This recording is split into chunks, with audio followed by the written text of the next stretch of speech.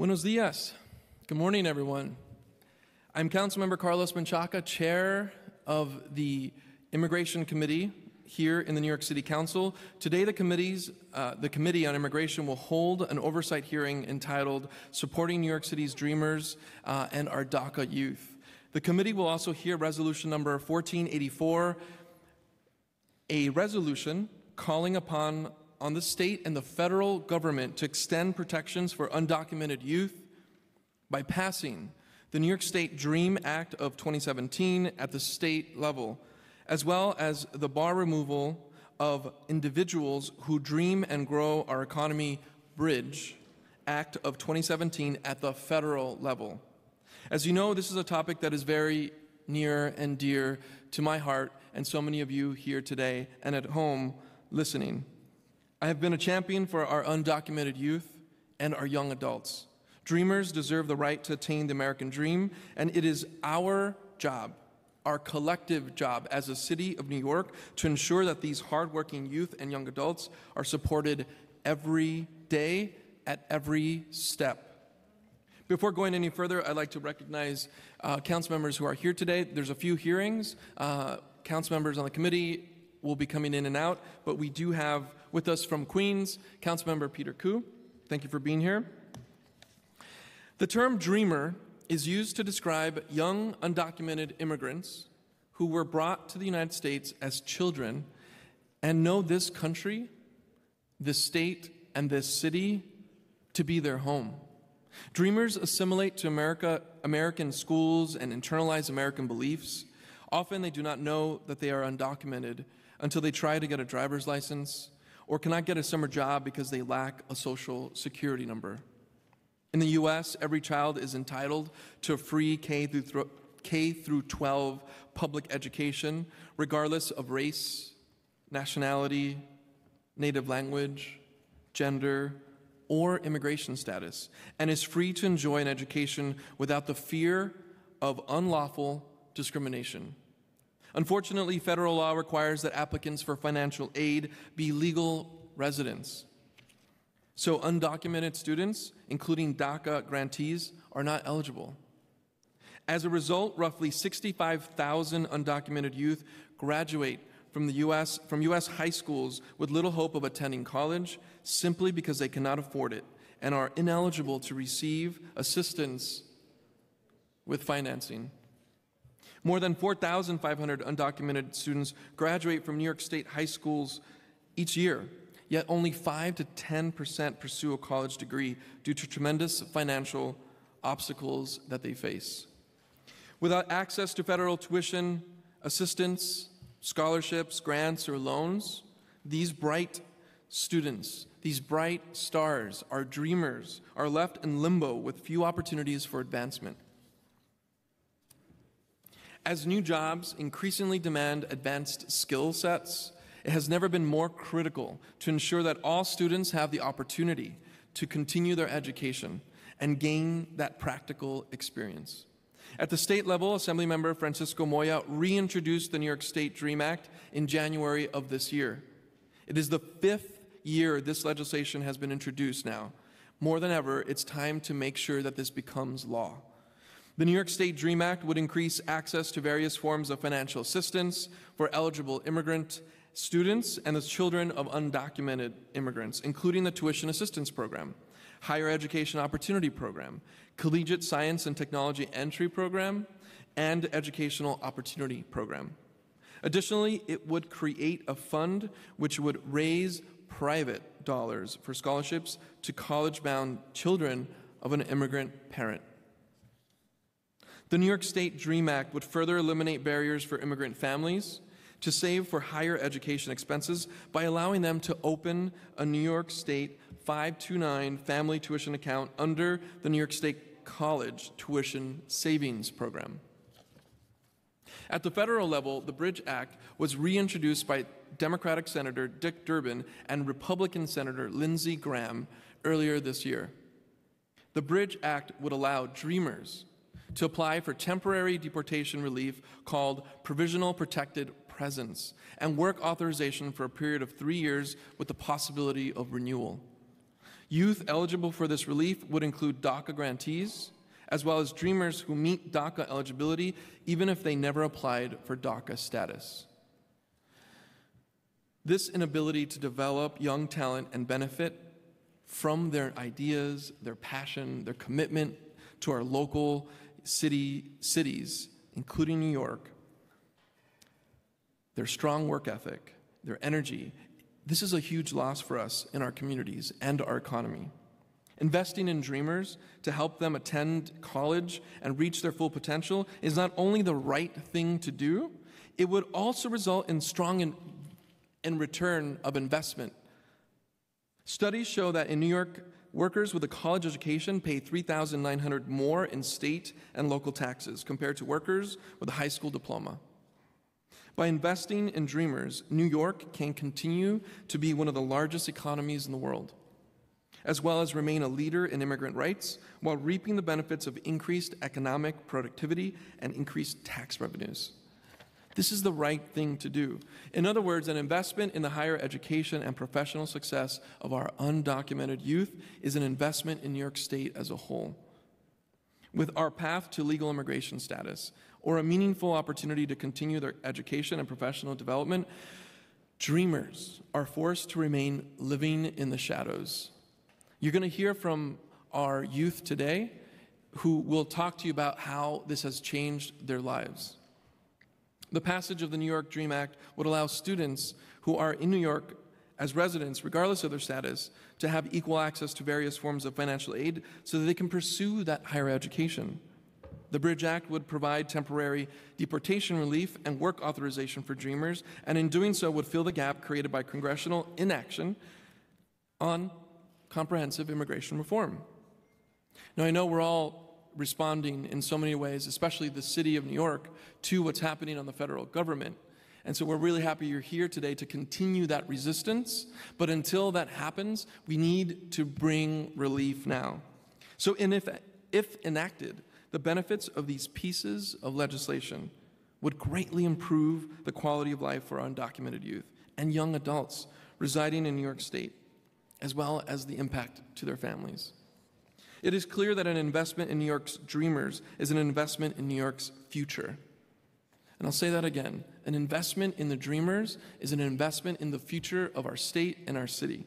And it is time to end the state and federal government's inaction when it comes to legislation that supports our immigrant youth.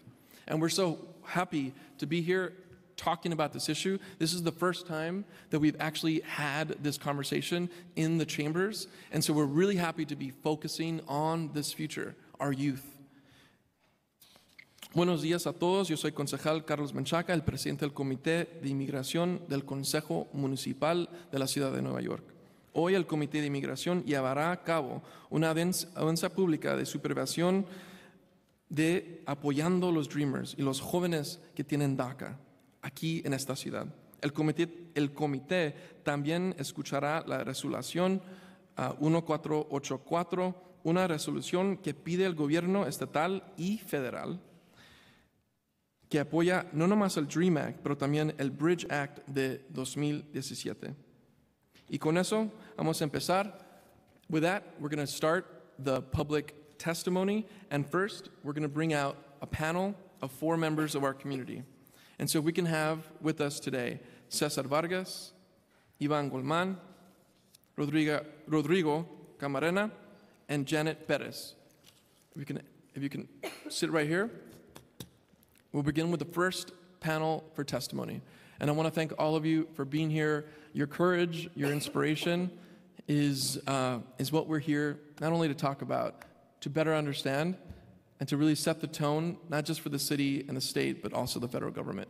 And we'll start with Cesar. Thank you. Thank you, Mr. Chairman. On February 3rd of 2016, I had one of the most amazing moments in my life. I was in a gilded courtroom, and I was being sworn in as an attorney. My mom was to my right, my family were to the right, and the presiding judge who was giving the swearing ceremony testified to his own personal immigrant story. On that day, I became the first undocumented to be openly admitted in the great state of New York.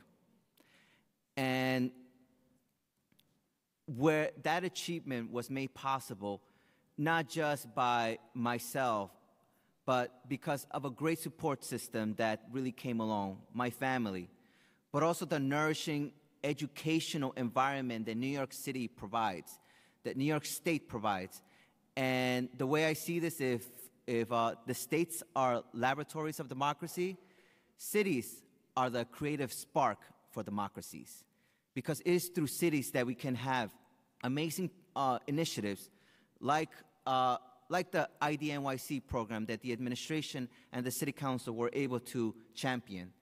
DACA was significant at the federal level, but it is through the city council that we were able to push for scholarships to ensure that dreamers can obtain quality and reliable guidance counselors when it comes to information of how to go to college.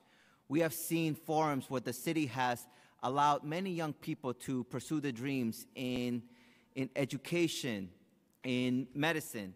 New York City was able to lead on opening almost 157 professions that includes not just attorneys, but nursing, medicine, you name it.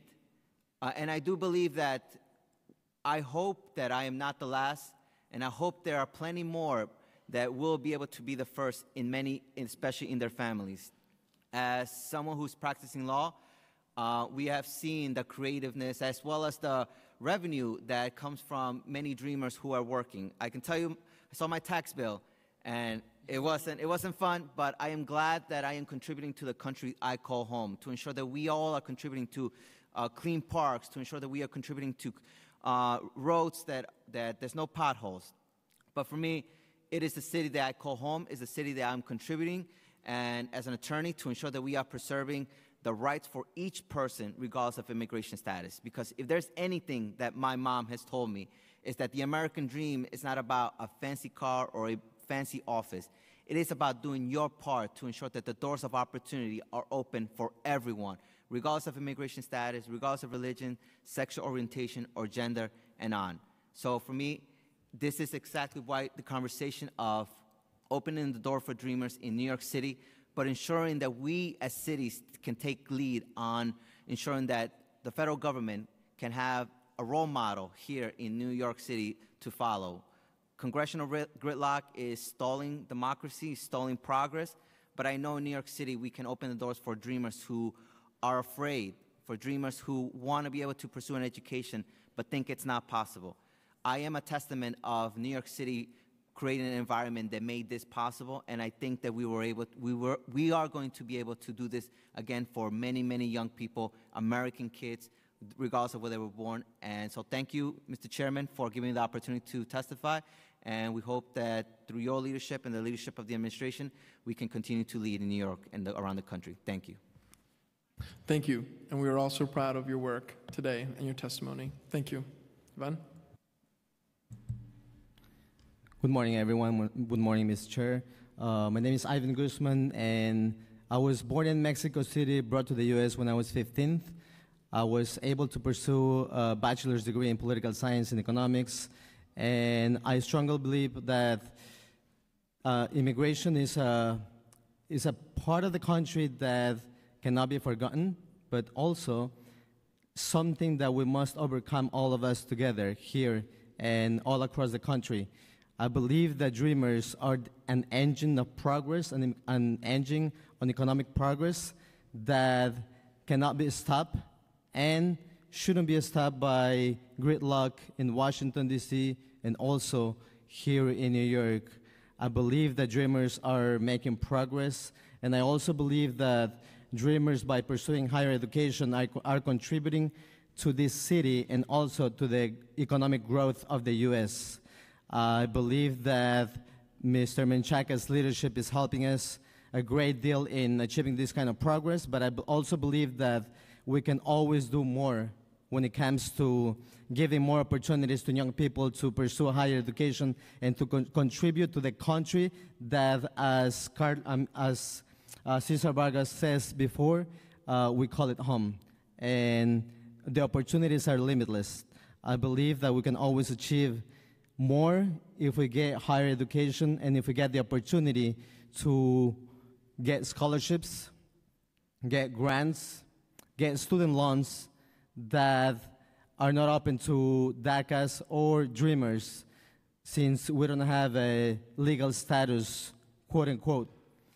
I think that by allowing Dreamers to pursue higher education and get all those kind of benefits, the engine of economic progress in the US and all across the 50 states can always continue by creating more jobs, creating more revenue, taxes are going to be paid, driver's license are going to be obtained, cars are going to be bought or bought, and also people can buy houses and invest in businesses. As myself, I actually opened a business about a year ago. I opened a restaurant in the Upper East Side, and we are hiring people. We're creating jobs and also tax revenue for the city.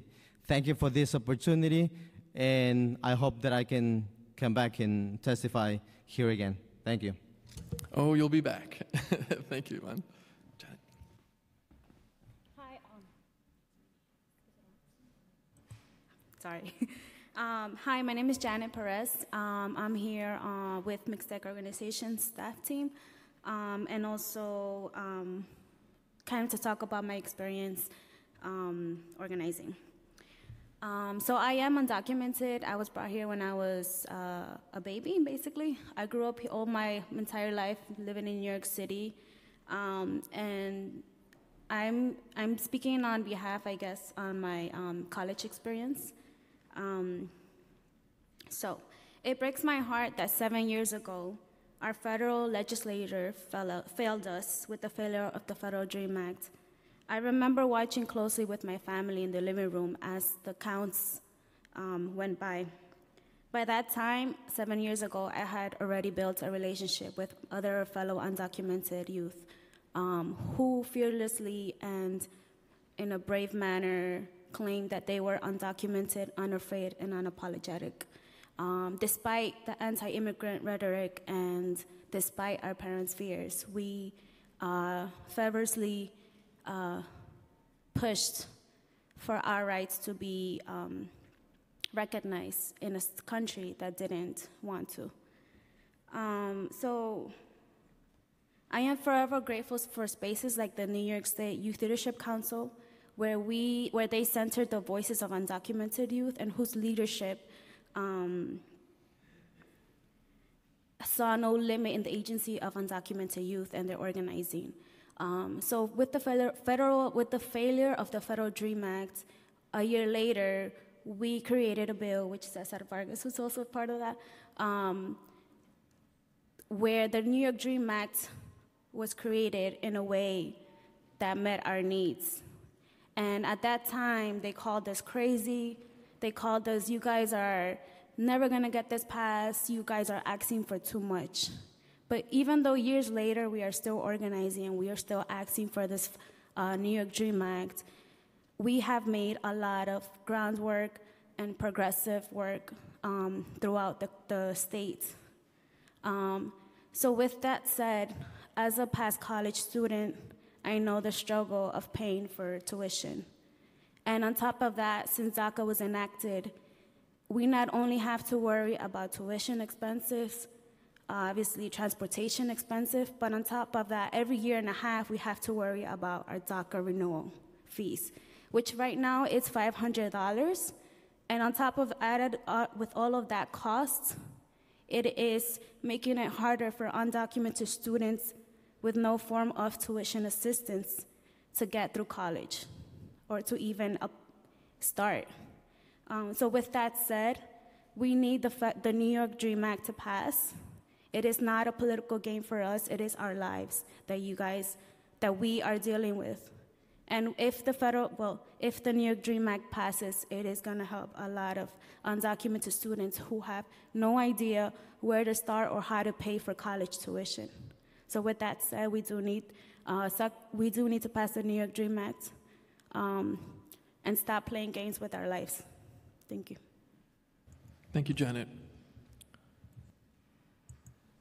Good morning, Chairman Menchaca and Committee Member Koo. My name is Rodrigo Camarena, and I have the honor of serving as Board Chairman and Interim Executive Director of the Mixteca organization. I'm here with my colleague Janet Perez, who leads Mixteca's immigrant advocacy efforts. Mixteca, for over 17 years, has been a place of refuge and empowerment for thousands of newly arrived New Yorkers.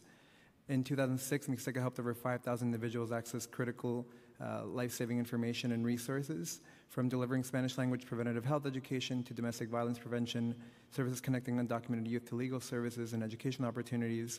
Mixteca works to bring vital information and resources to community members afraid or untrusting of traditional social service providers. For over 6 years, the New York DREAM Act has been a priority for New York's undocumented families, and in particular undocumented youth, most impacted by the lack of access to the state's tuition assistance program. I'm proud to be accompanied in this chamber by members of the New York State Youth Leadership Council, Janet being a former member, who really worked to introduce this bill in 2011. From carrying out civil disobediences to walking to Albany from New York City, undocumented immigrants have put their bodies on the line time and time again for the betterment of our communities. I've had the privilege of seeing this work up front and know that we wouldn't be here discussing this topic had it not been for undocumented youth advocating for it. While I'm grateful for the opportunity to provide my testimony with you today, it saddens me that nearly after 6 years after its original introduction, the New York DREAM Act is still not law in our state. The Fiscal Policy Institute estimates that there are around 3,627 undocumented students that graduate from high schools in New York each year. While New York State is one of many states that offer in-state tuition to undocumented youth who graduate from our high schools, there is still an estimated 146,000 undoc youth who are currently ineligible to receive financial aid under federal and state law. This is almost 150,000 people whose lives have been put on pause or deterred altogether due to a state law that recognizes their right to higher education by offering them in-state tuition, yet stops short of providing them with all the public entitlements to make their dreams come true. At Mixteca, we work with and employ undocumented youth and know the frustration and challenges they face in trying to make a higher education a reality. These students are disproportionately from low-income households where they are the pride of their parents and siblings, and like all of us in the room, seek higher education to better themselves. As you're aware, in 2015, Governor Cuomo came out in favor of the New York DREAM Act, actively campaigning as an immigrant advocate. Yet his FY18 budget has not reflected his supposed support for the New York DREAM Act, while his Excelsior Scholarship, or free tuition program for the middle class, has very noticeably left undocumented students out.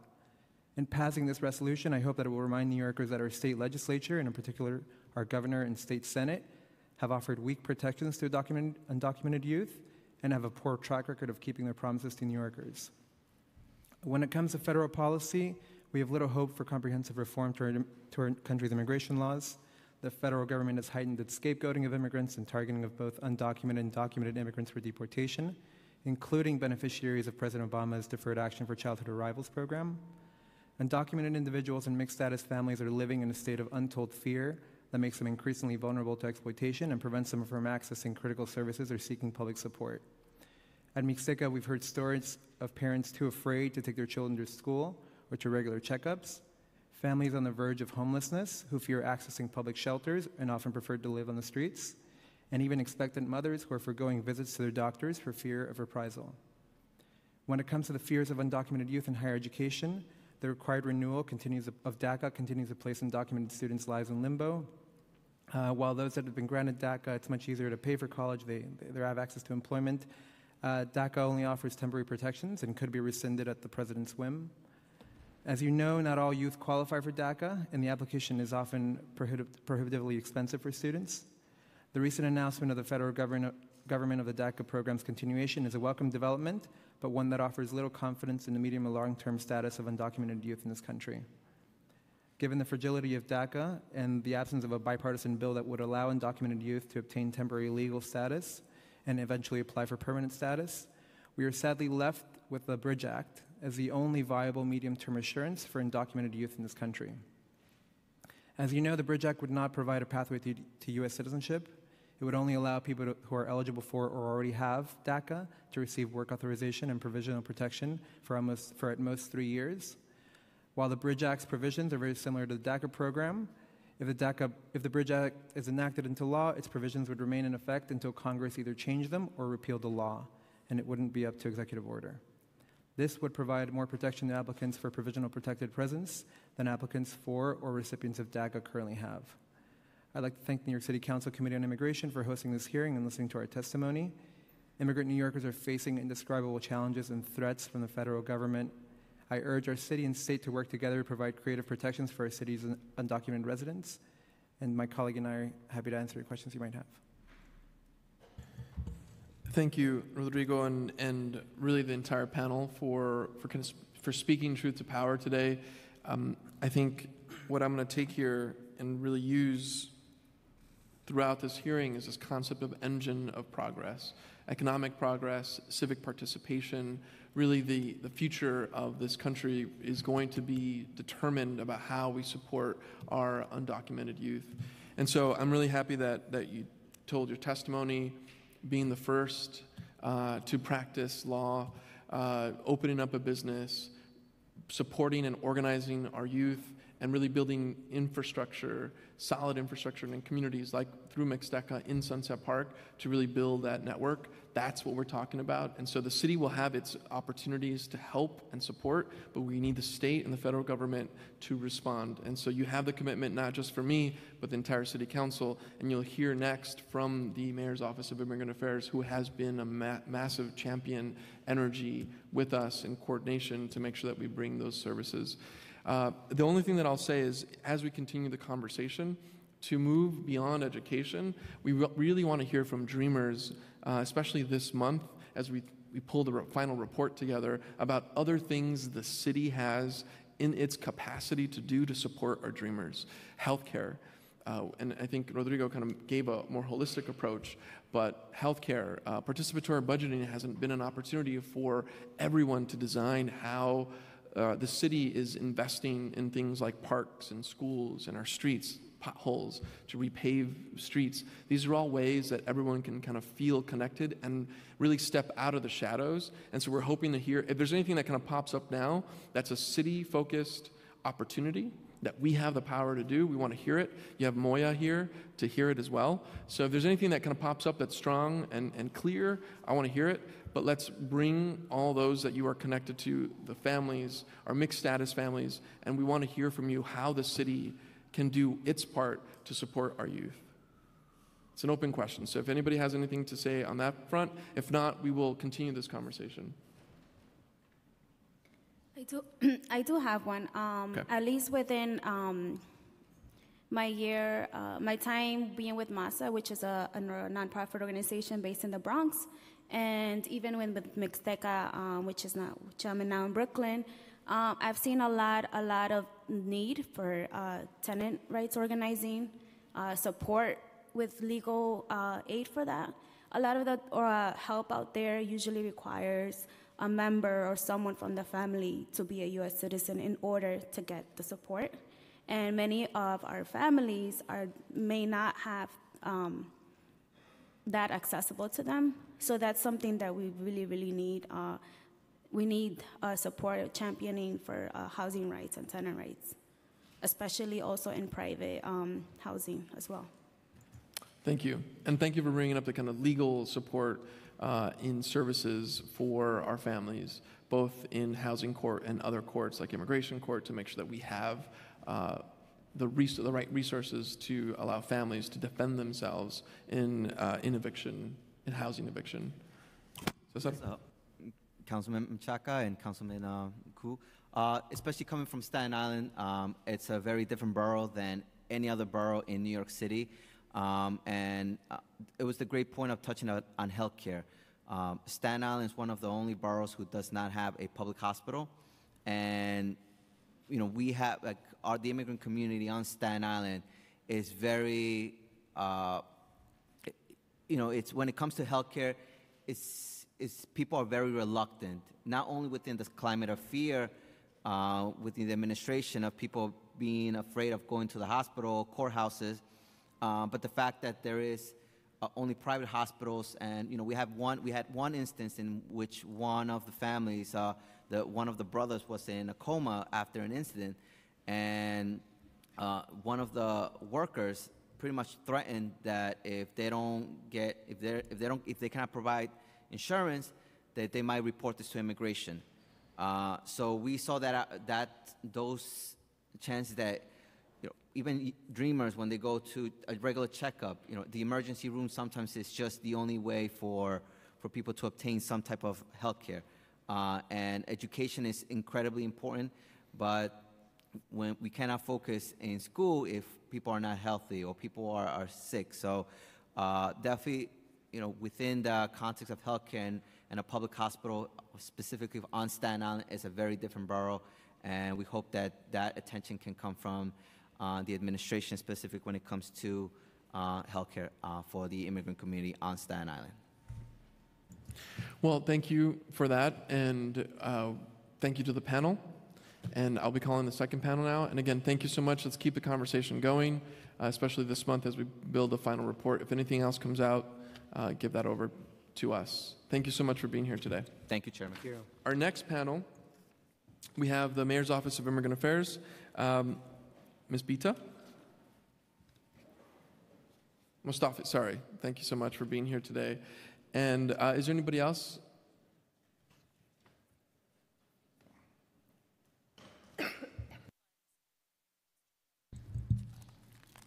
Good morning. Good morning, everyone. Good morning. Thank you so much. Thank you. Thank you to Chairman Shaka, Councilmember Koo, and members of the Committee on Immigration. My name is Bita Mustafi. I'm the Assistant Commissioner of the Mayor's Office of Immigrant Affairs.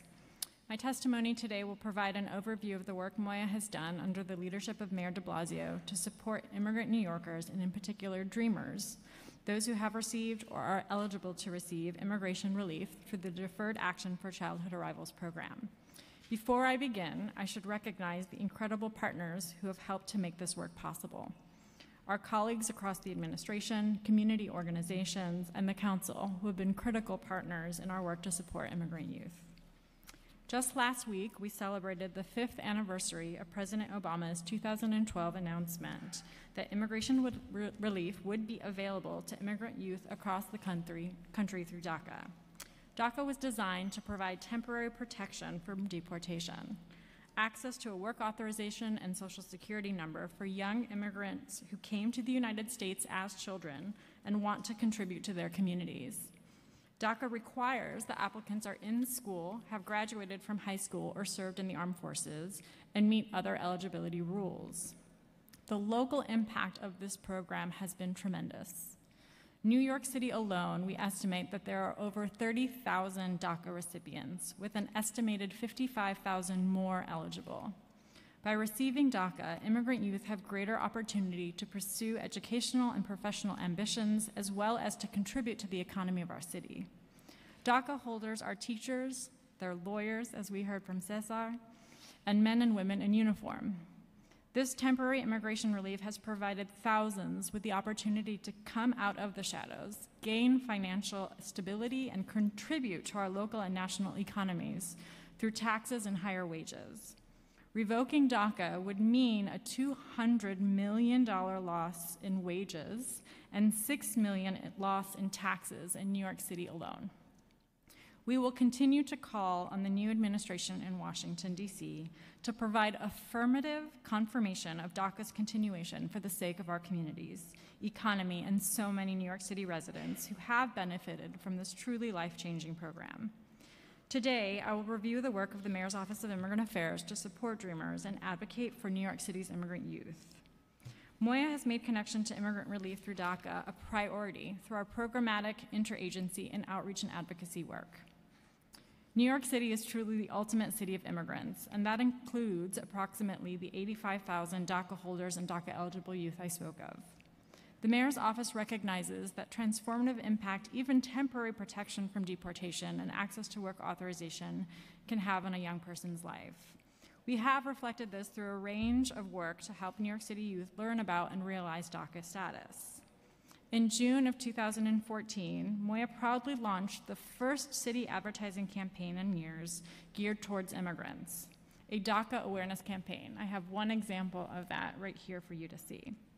To ensure the greatest reach and impact, Moya and our partners considered potential barriers facing DACA recipients, including lack of awareness of the program, access to information, and legal support.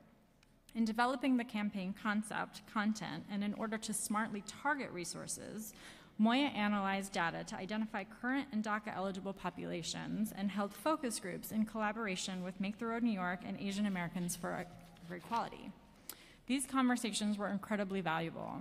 Recommendations stemming from this focus groups impacted the messaging, the design, and the dissemination of the campaign. For example, language was informed by the feedback that we received, resulting in our campaign using the term acción diferida in Spanish in addition to DACA.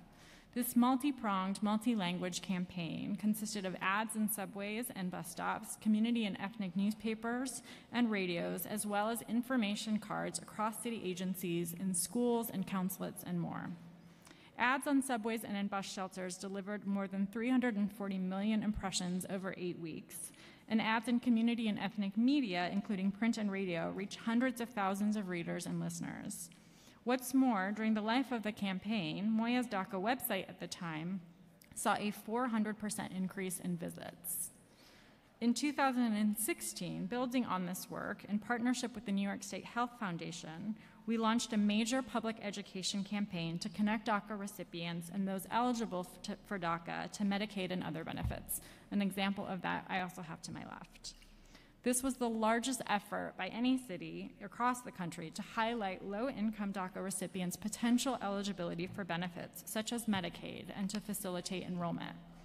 Again, through information sessions conducted in collaboration with community-based organizations, we learned that many DACA recipients were unfamiliar with basic information about the Medicaid program and their potential eligibility for it.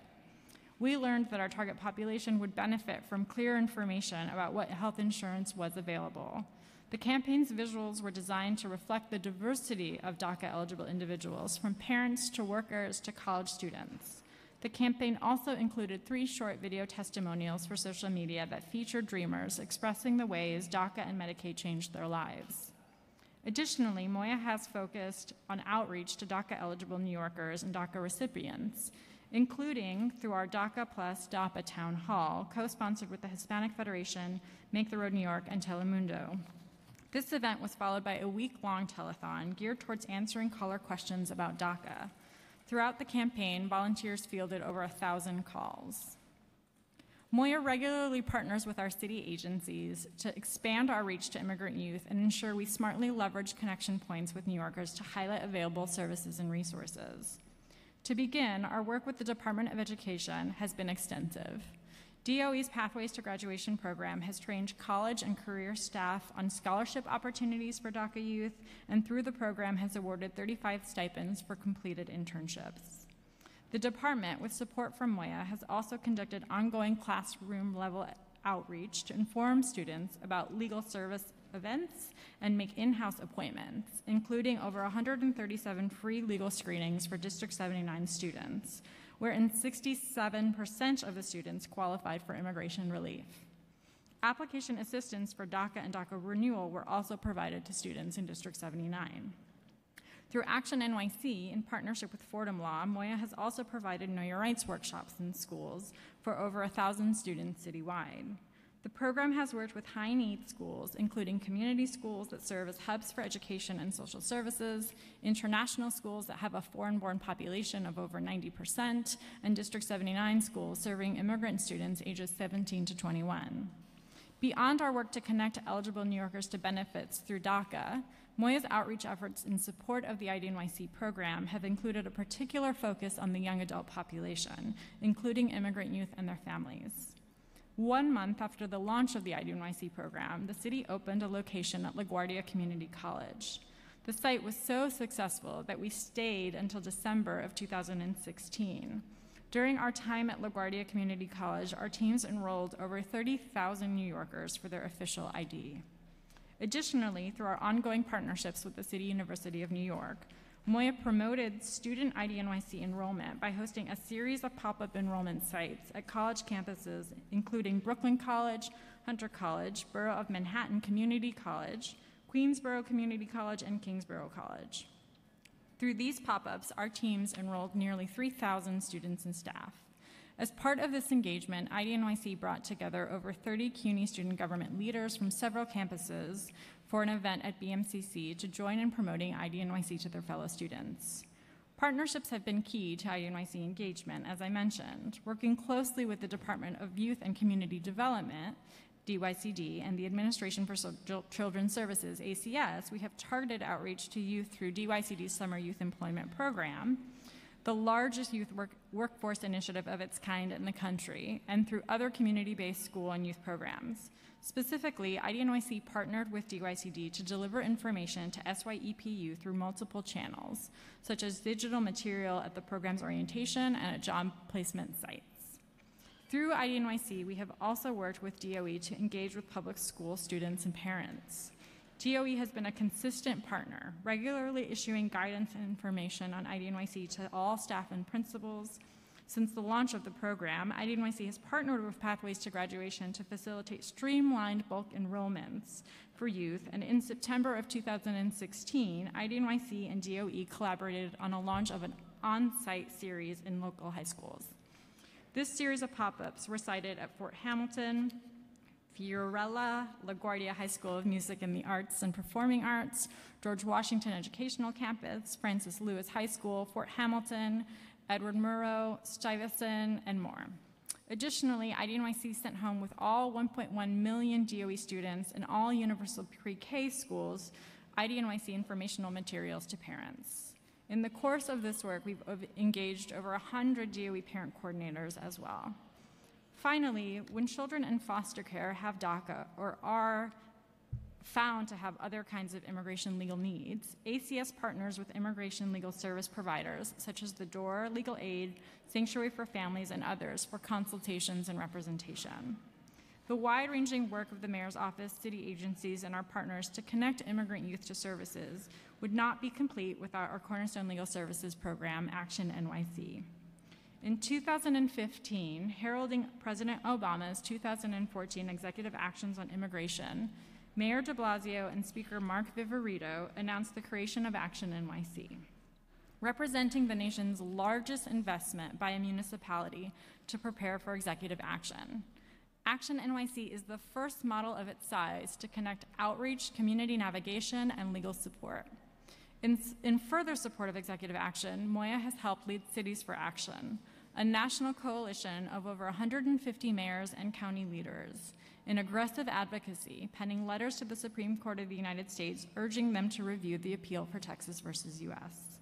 The coalition filed amicus briefs in support of President Obama's executive actions on immigration on multiple occasions. In January of 2015 to the Supreme Court alongside 120 mayors, in January 23rd of 2015 to the District Court alongside 33 mayors, and in April 2015 to the Fifth Circuit alongside 73 mayors. The coalition urged President Obama to take additional steps to support DACA recipients at the end of his administration neared.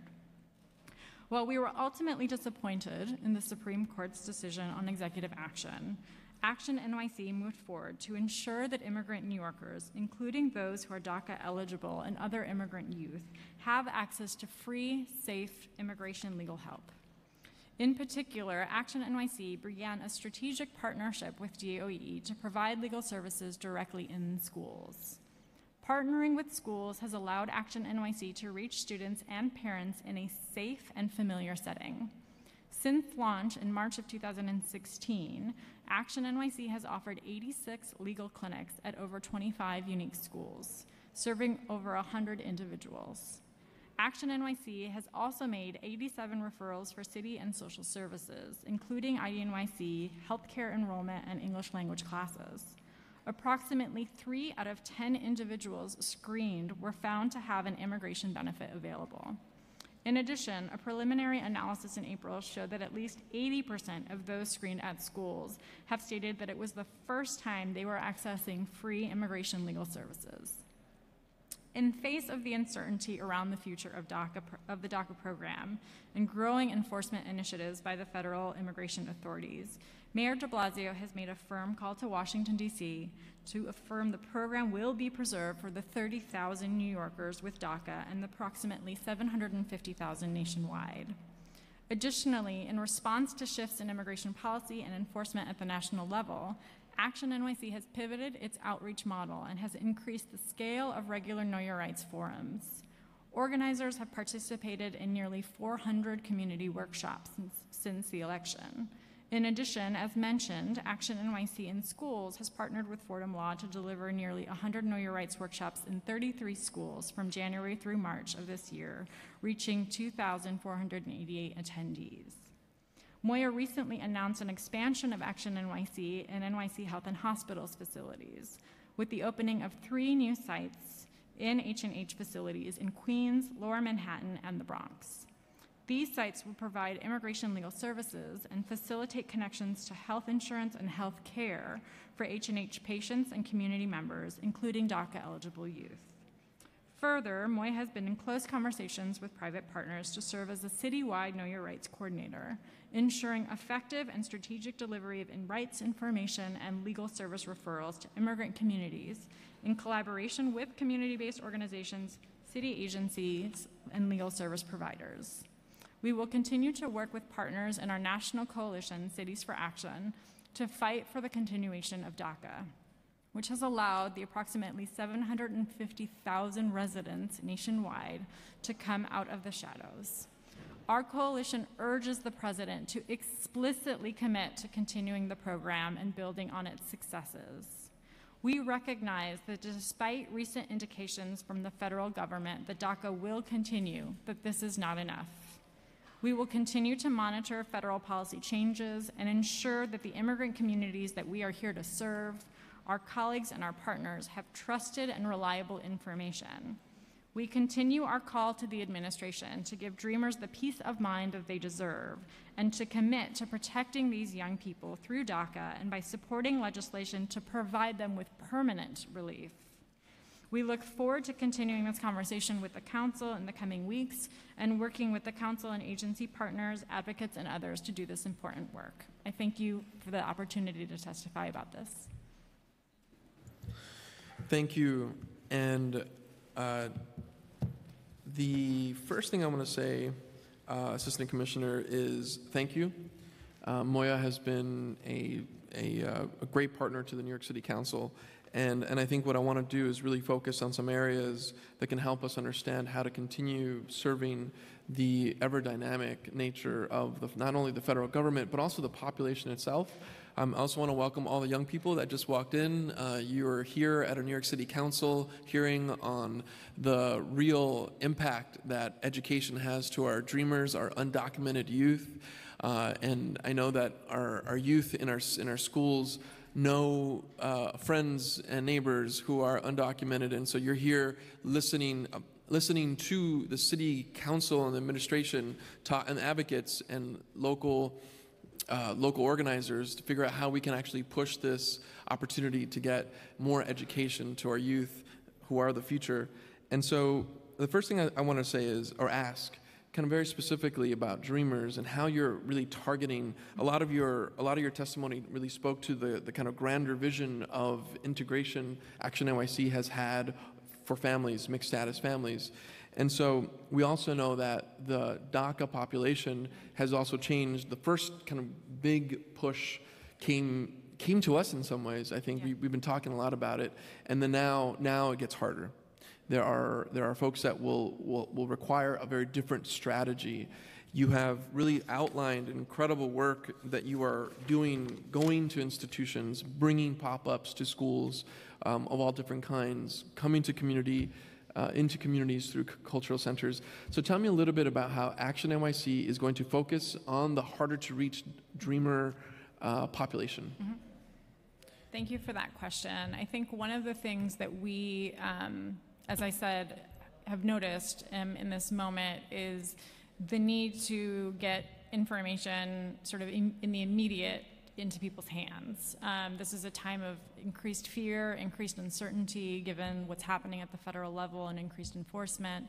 And so while we have always started with outreach as a component of the Action NYC model, we have sort of expanded what those organizers are able to do, in particular their ability to do Know Your Rights workshops to harder to reach communities, as you mentioned, and think proactively about how to really get to people where they're at, provide them with immediate information that they might need on what their rights are and how they might respond in a challenging circumstance, and that immediately trusted referral to an immigration legal service provider. So we are thrilled to currently have a number of organizations that we fund to do that work. We also work with them through Moya's outreach work to think about where we need to be and how we need to be doing that work. And we welcome sort of conversations about where there might be gaps that we have not hit, and we need to be kind of smarter and more strategic, but we often rely also on the expertise of the organizations that we fund. Atlas DIY is one of them. They work very closely with our Action NYC in Schools program. That's because they truly bring that expertise of having young DACA youth in their own leadership and membership, and kind of can think about how we're effectively targeting folks. And maybe one kind of further, a follow-up actually, to get us further into that strategy. Are you working, so you're working with CUNY in a very real way. Are you working with any of the studies institutes, so Puerto Rican, Dominican, Haitian, Mexican studies programs, to really kind of think about, because they hit everybody. They don't just hit their kind of particular, the name of the studies program. They're hitting so many different students. That's right. We have worked with the Dominican Studies Institute on this very question of how we're kind of reaching people in the right way. We have also most kind of directly worked, I'm going to mess up the name because I don't recall it off the top of my head, but the kind of DACA Dreamers program that CUNY has and runs. So we've worked with them on doing specific events where we're actually bringing in the youth that are part of that programming, or that are DACA students or DACA eligible students in the university. And also we've done larger forums, one that we did actually with the council kind of immediately after the IDNYC launch at LaGuardia. I think you're going to hear some testimony today that will kind of open up new opportunities and bridges with some more studies, programs that are engaging students directly that might offer that path to Action NYC. How many DACA applications has Action NYC filed to date? This is a great question, and I'm prepared for it. Give me and also renewals, so both kind of the applications and renewals in total. For sure. Give me 1 second. Let me make sure I don't get the numbers wrong. I have it for you. You got it.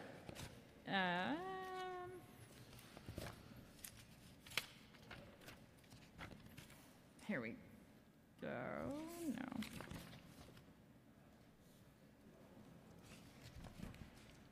Can you come back to that? Let me make sure I get the numbers for you accurately. I do have them. Here we go. Never mind. I have a helpful assistant to direct me to the numbers. So new DACA applicants last year, of 398 were identified eligible, and then renewals. Let me just get that right. 398 were eligible through the multiple screenings. That were new DACA applicants, and then renewals 267. And that is for the work that was done at our CBOs, and then in schools, 9 new applicants and 9 renewals. And qualify the last set data, 9 and 9. This is from what again? So the first numbers were what our CBO partners have done, and then the second numbers were what our school partners have done. School partners. That's the CUNY partners. School.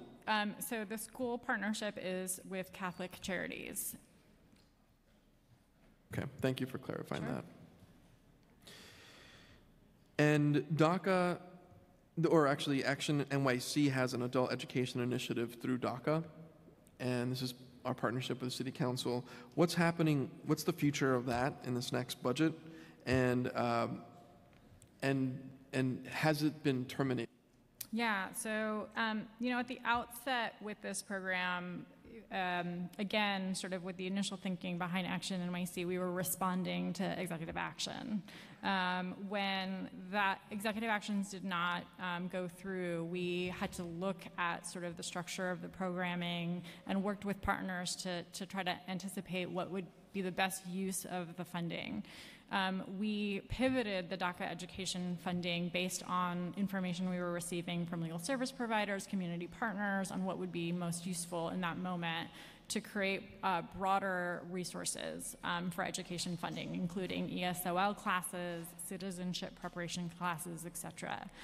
So the referrals for DACA eligible individuals were still there. They were still able to make the referrals to the funders, but it was broader, more flexible programming on the education front. Going into this next fiscal year, Action NYC has consistently seen a tremendous demand for legal services. What we witnessed in the immediate aftermath of the elections in January, February, and March was a nearly 100% increase in calls to our hotline, just a representation of incredible need.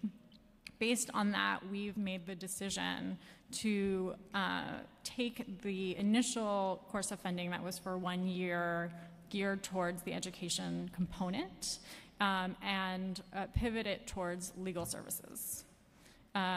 Really kind of going to the heart of what has been the most identified need for that program. Referrals were actually quite low for DACA Ed, and we're thrilled, kind of in partnership with the council and others, that there is a now increased $12 million renewed funding for education. And so we believe that the referrals that were being made through Action NYC are still going to be able to be made through that funding.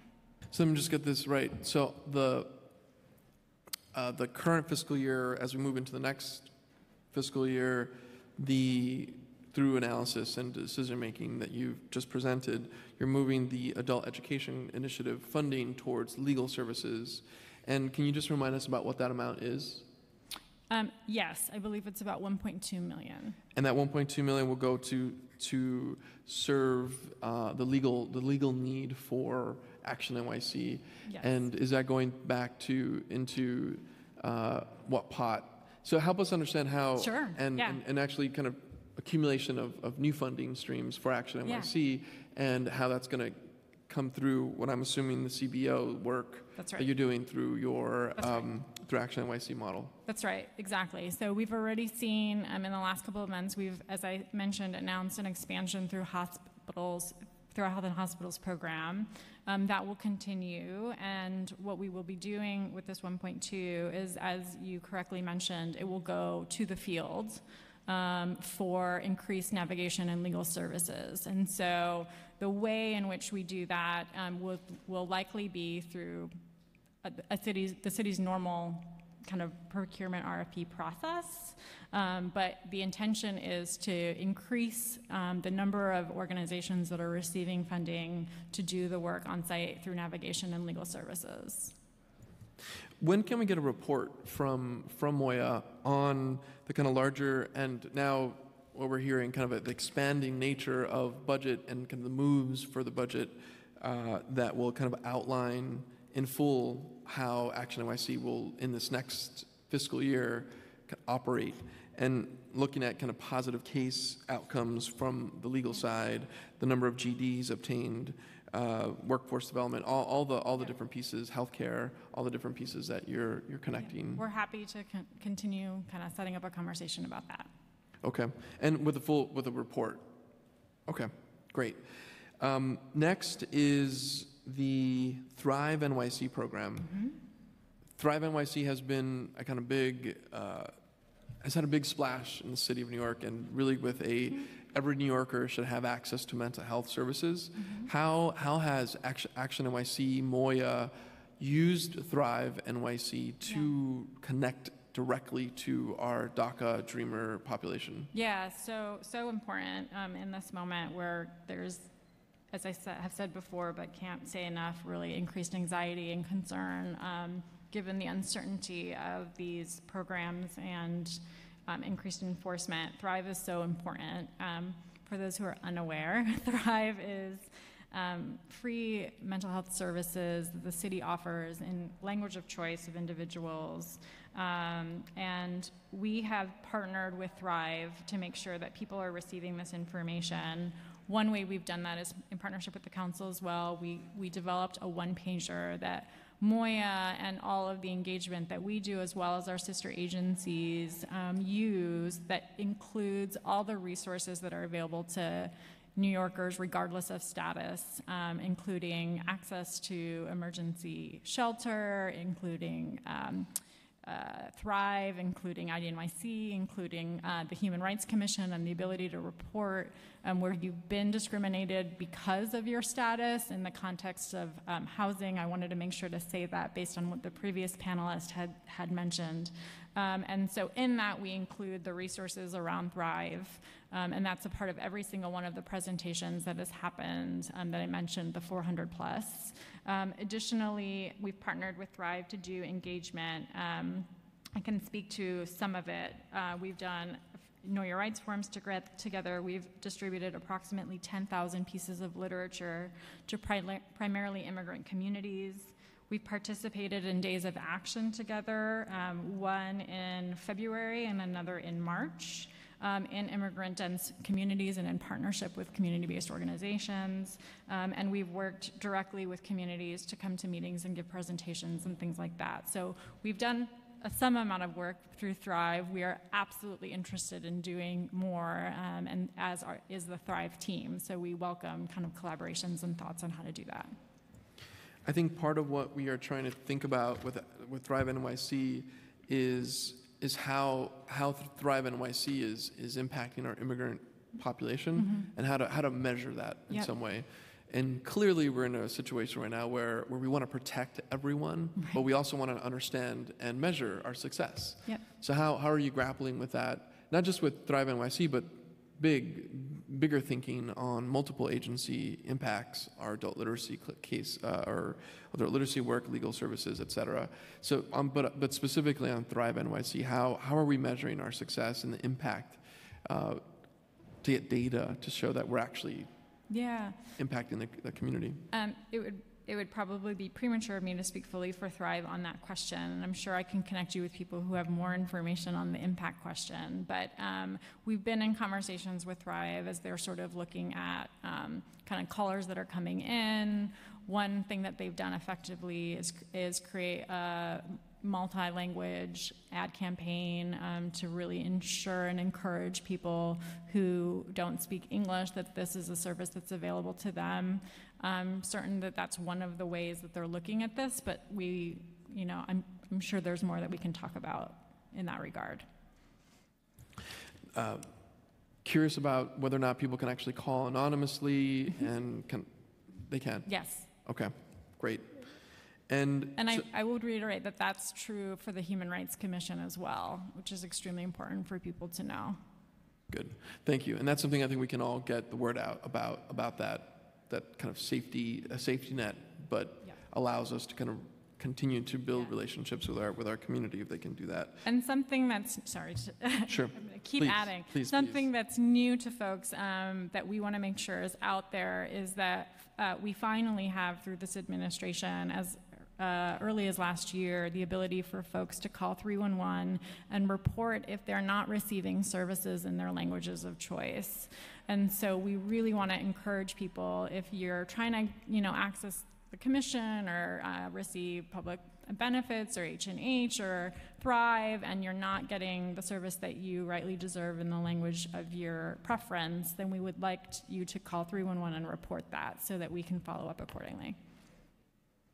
Thank you. And I think we can work together to send that out, to submit that. So next, advocacy for the resolution that we have in front of us.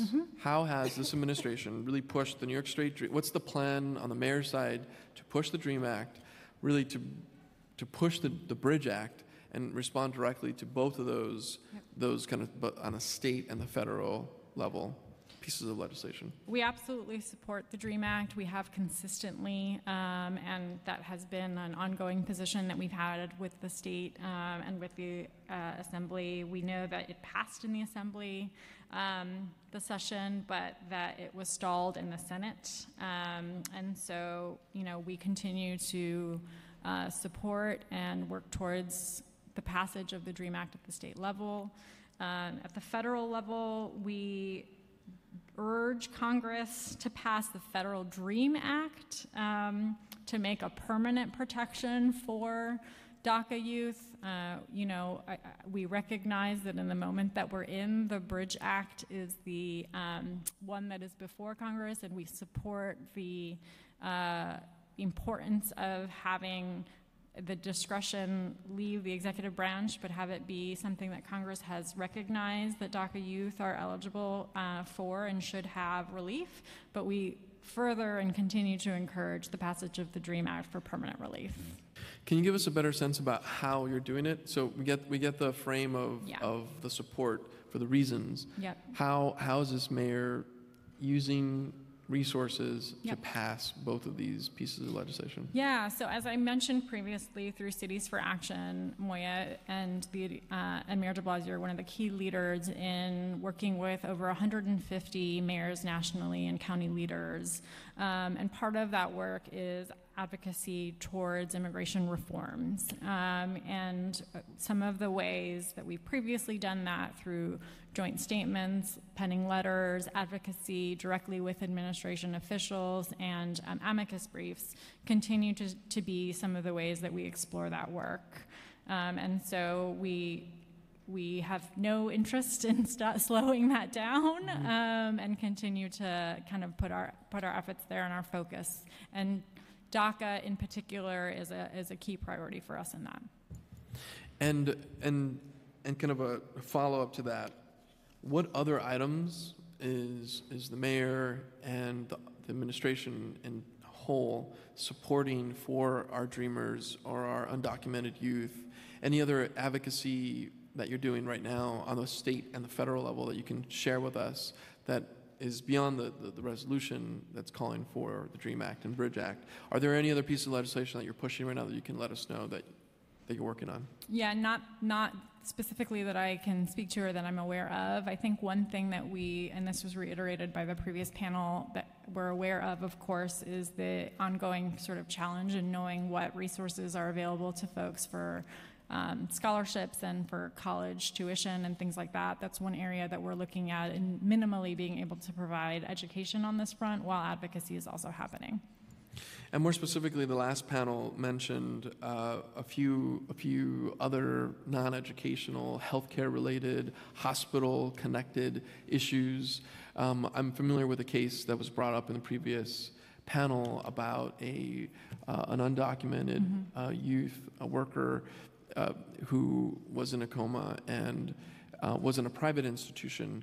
And not to go too further into the case, but I guess what I want to ask is what's the responsibility of Action NYC to cases like that, where a intervention of a city agency can come in and support the family through a situation like this, where they're not getting the care at a private institution? You heard a little bit about the kind of potential discrimination. Yeah. How can Action NYC come in and support that family and that person? So the first thing that I would say is, in New York City, one thing that we have that's tremendous is health and hospitals. And health and hospitals does not ask immigration status. It does not matter what your status is to receive services. So I highly encourage folks who have concerns about health care or health status to ensure that they know that they can engage and receive services from health and hospitals. There are also tremendous federally qualified health centers that we have been working with on health services that have extremely reasonable sort of scales for individuals regardless of immigration status. And so part of the work that we do on engagement across Moya and in partnership with health and hospitals is to reiterate that, right? To make sure that folks know that these services are available to them. In fact, we just completed a series of town halls in partnership with health and hospitals, and also health and hospitals issued a letter reaffirming their commitment to all New Yorkers regardless of status.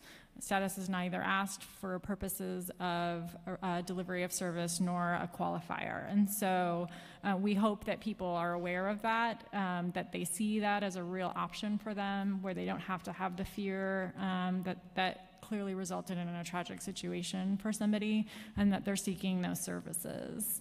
I also wanted to respond briefly to the other question around tenant harassment, and to say that on the one hand, if you are harassed based on your status or perceived status, we absolutely encourage you to call the Human Rights Commission. That's an area of protection under the local human rights law, and we will actively investigate it and follow up with the individual. The other thing is that this administration has made a tremendous investment in the form of legal support for individuals in housing court, and that support is given to everyone regardless of status as well. So please, if you have questions on that, come to me, come to our office, to my colleagues at DSS, and we're happy to make sure that you have that information.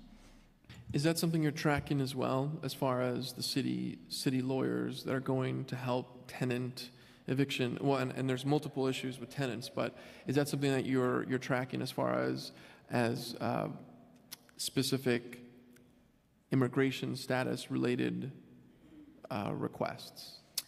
My colleagues at the Human Rights Commission are, yes, in terms of their investigation and cases that come to them, and I would be amiss to say for certain that I know, but I can imagine that my colleagues at DSS are as well.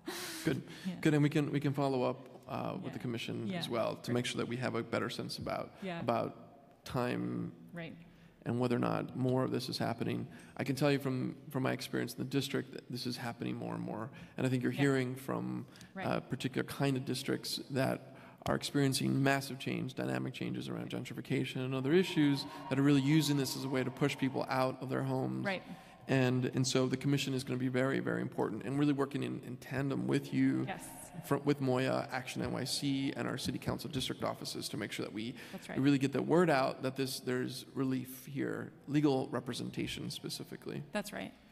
I think that is it for us. Thank you for coming, and really thank you to the entire agency, Assistant Commissioner Mustafi. But the work continues, and so Yes. we're hoping that this summer we can really get to the bottom of some of the lingering questions, get the word out, and really this next fiscal year come out strong and make sure that people know about all the services that are out there. Great. And really get to those harder to reach DACA eligible Right. New Yorkers that have yet to hear the message. Yes, thank you. Thank you for the opportunity and for your work on this issue. Thank you so much. Thank you. So next we have the...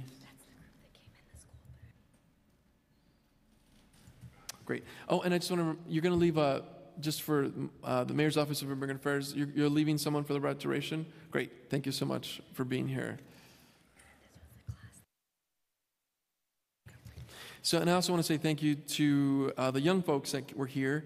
They were the Bronx Academy of Letters, and Principal Brandon Cardet Hernandez brought them in, and so we want to say thank you for bringing in the young people to see City Council in action and our Committee on Immigration. So next we're going to have Marlene Fernandez from the Jaime Lucero Mexican Studies Institute at CUNY, Helen Druk from NILAG, Chensen Wang from Womankind, and Miriam Kawanja, the Council on American Islamic Relations.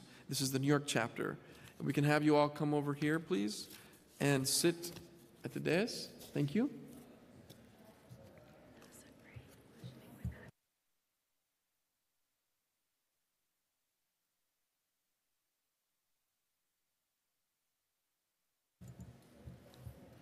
And if we can start with Ms. Marlene Fernandez, please.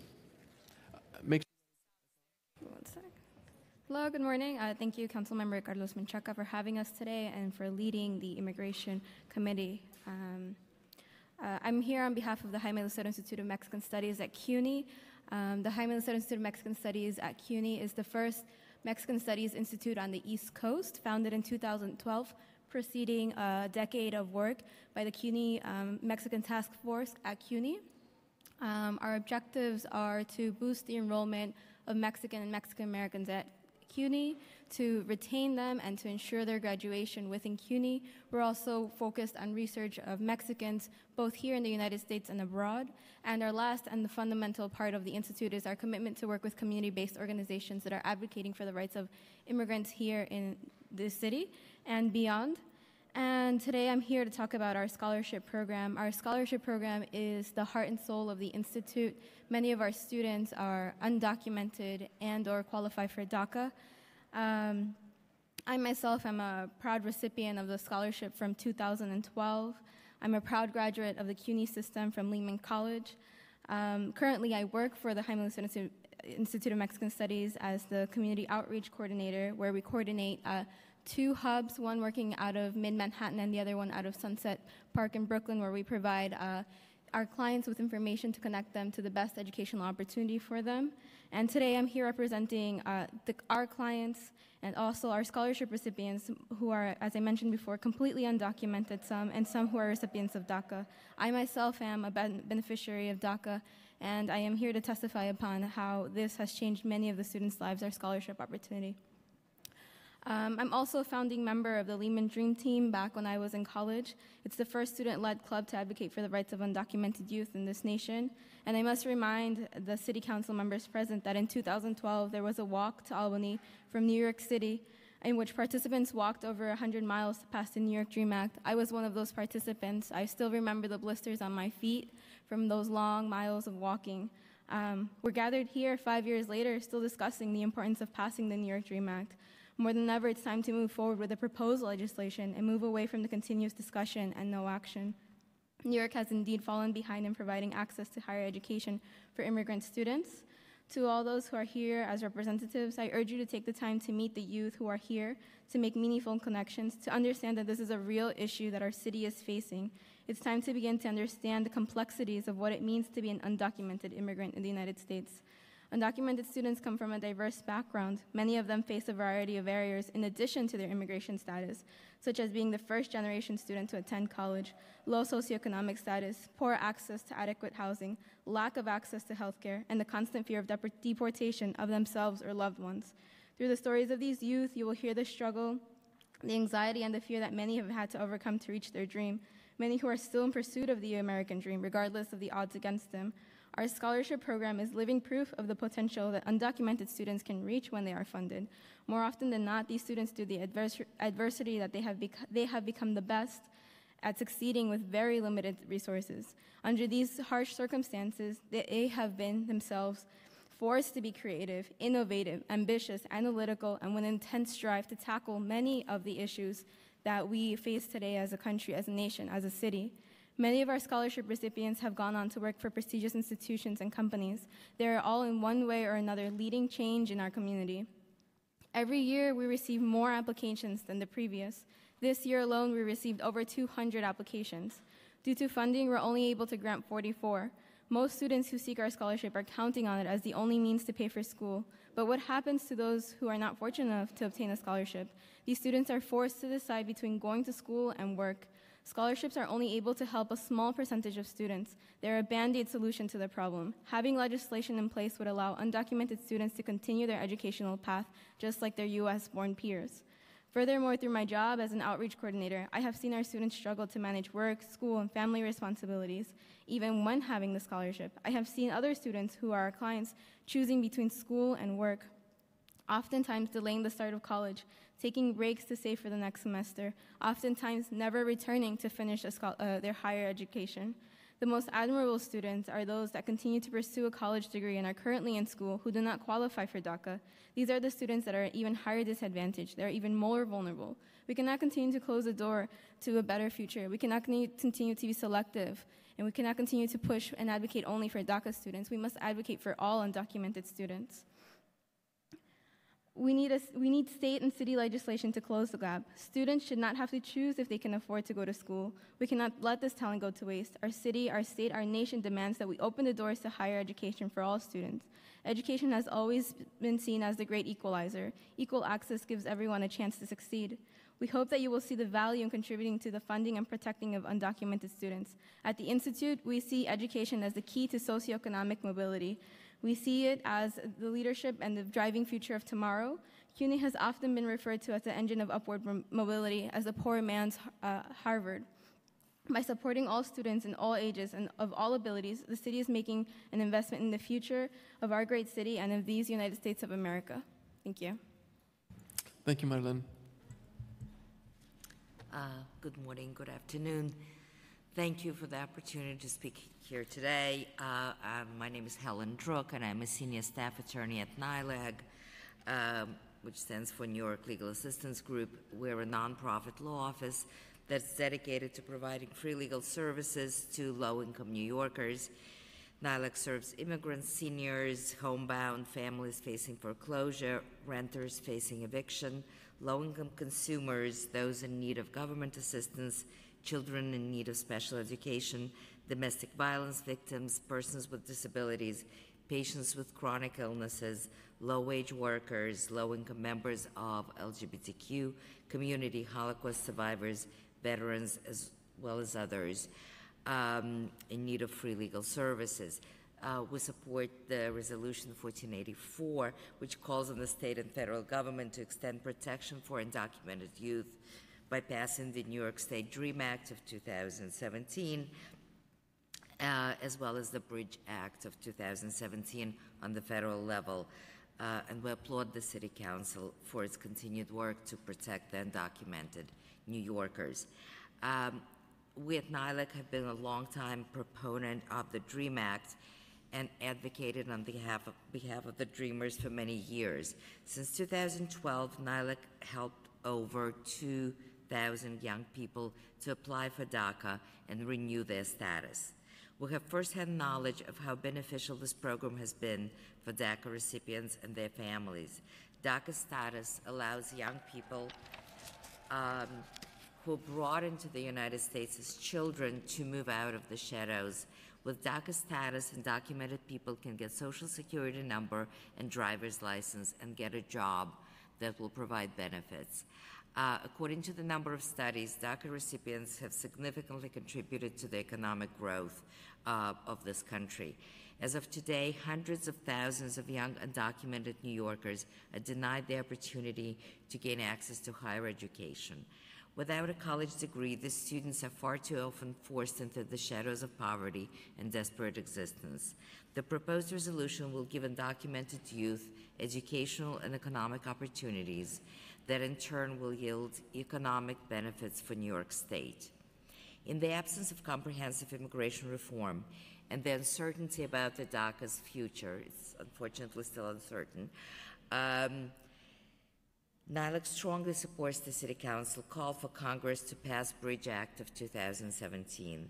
This bill will enable almost 1 million undocumented youth to live and work in the United States without constant fear of deportation. We enthusiastically support Resolution 1484 and encourage the Council to pass it as soon as possible. And once again, I would like to thank the committee for holding this hearing today and for their commitment to protecting New York City immigrants. Thank you. Thank you.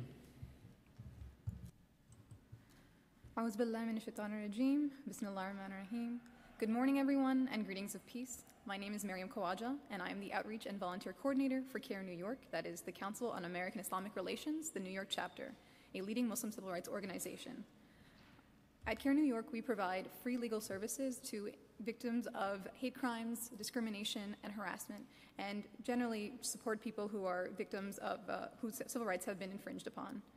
Today, we speak in support of Resolution 1484, which calls on Congress to enact the Bridge Act and on state lawmakers to pass the New York DREAM Act, both legislation which supports undocumented people here in New York and throughout the country. I will briefly address both of these and try to focus on the particular community we serve, which is the Muslim community here in New York City.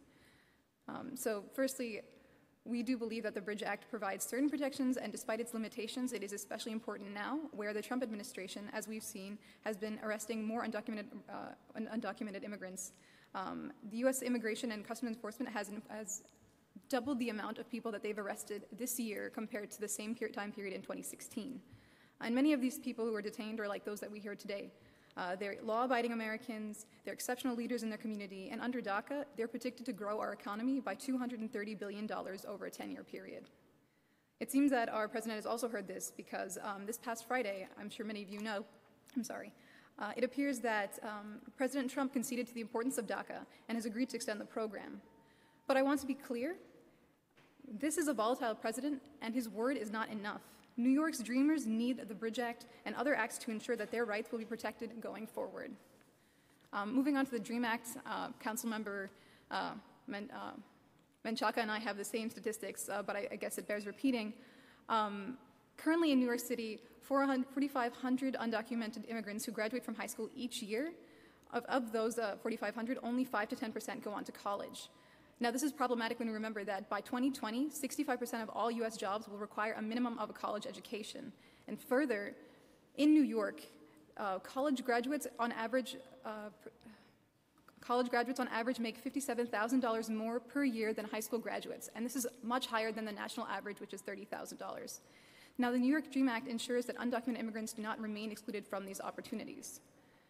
For CARE New York, these laws are essential in supporting the many undocumented Muslim New Yorkers who find their situation complicated by the extensive and targeted surveillance of the Muslim community by law enforcement. As noted in Ziegler v. Abbasi, which is currently in the U.S. Supreme Court, over 700 undocumented Muslim men were detained for months before they were deported back in, I believe, 2002 and 2003. And with NSEERS, which is the National Security Entry and Exit Registration System, a de facto Muslim registry at the time, we saw more than 60,000 men from Muslim-majority nations detained and over 13,000 deported. Now, as someone whose father had to register with NSEERS, I can attest to the fear that these programs cause to particular communities.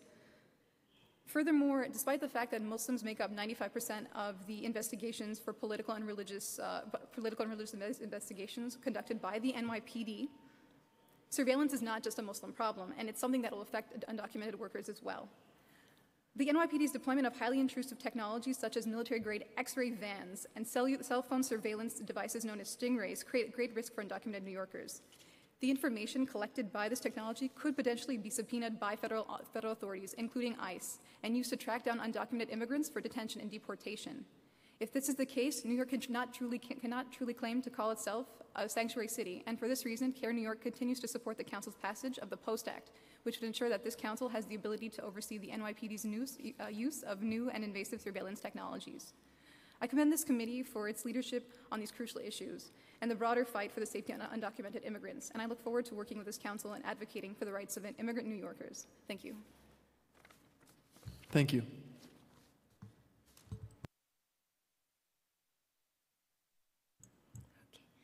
Good morning, Chairperson and committee members and everyone. Thank you for the opportunity to speak today.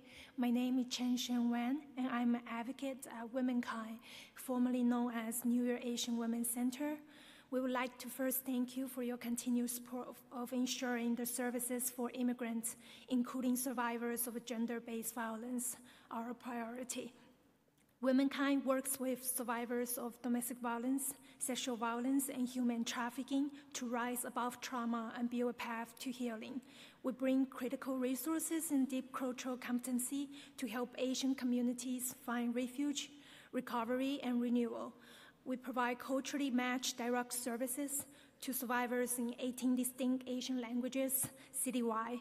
Womenkind feels nearly 2,000 first-time helpline calls annually. Our services include 24-hour multilingual helpline, crisis intervention, safety planning, and emergency transitional housing, financial literacy and empowerment, education and employment assistance, children and youth services, ESL touring, and immigration legal services. Our resourceful advocates expertly navigate issues of language access, cultural norms, and trauma within the city system to ensure survivors receive the help and support they want and deserve. Annually, we serve over 1,000 survivors, most of whom are immigrants. Womenkind has worked with survivors who were applicants and beneficiaries of DACA since July 2013. Many of the individuals whom we work with with disclosed survivorship of domestic violence, sexual violence, or human trafficking. We were then able to assist the survivors with applying for U visa, T visa, and VAWA. The majority of the youth we work with did not make an intentional decision to live undocumented. They desire to contribute and thrive in the only society they know, yet these youth continue to endure what feels like a punishment for a decision that was, in most cases, not theirs to make. Compounded with other barriers, such as wariness of authorities, lack of knowledge about legal rights and available support, and limited service resources in the community, survivors feel trapped in their circumstances. We conduct DACA-targeted outreach to immigrant communities who are often further isolated from service resources by barriers such as language and fear of deportation are also assessed.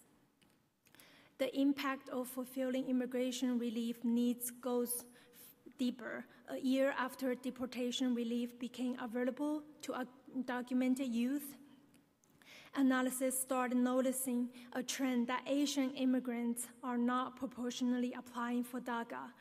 Asians comprise an estimated 6% of the eligible DACA population, but of the total 552,240 applicants who apply, they comprise only 4%.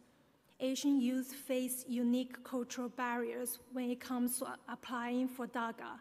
Asian cultures highly value family loyalty, which inspires reluctance in Asian youth who fear authorities might locate their immigrant family. Recent immigrant enforcement tactics have caused survivors to be more fearful of seeking even our agency's services. Our advocates have also experienced difficulty in learning about survivors' immigration status. They do not want to share this information for fear of navigate repercussion. This in turn prevents us from connecting them with services, including our in-house immigration services, that could help survivors to obtain status and work authorization and free themselves from their abusers and exploiters.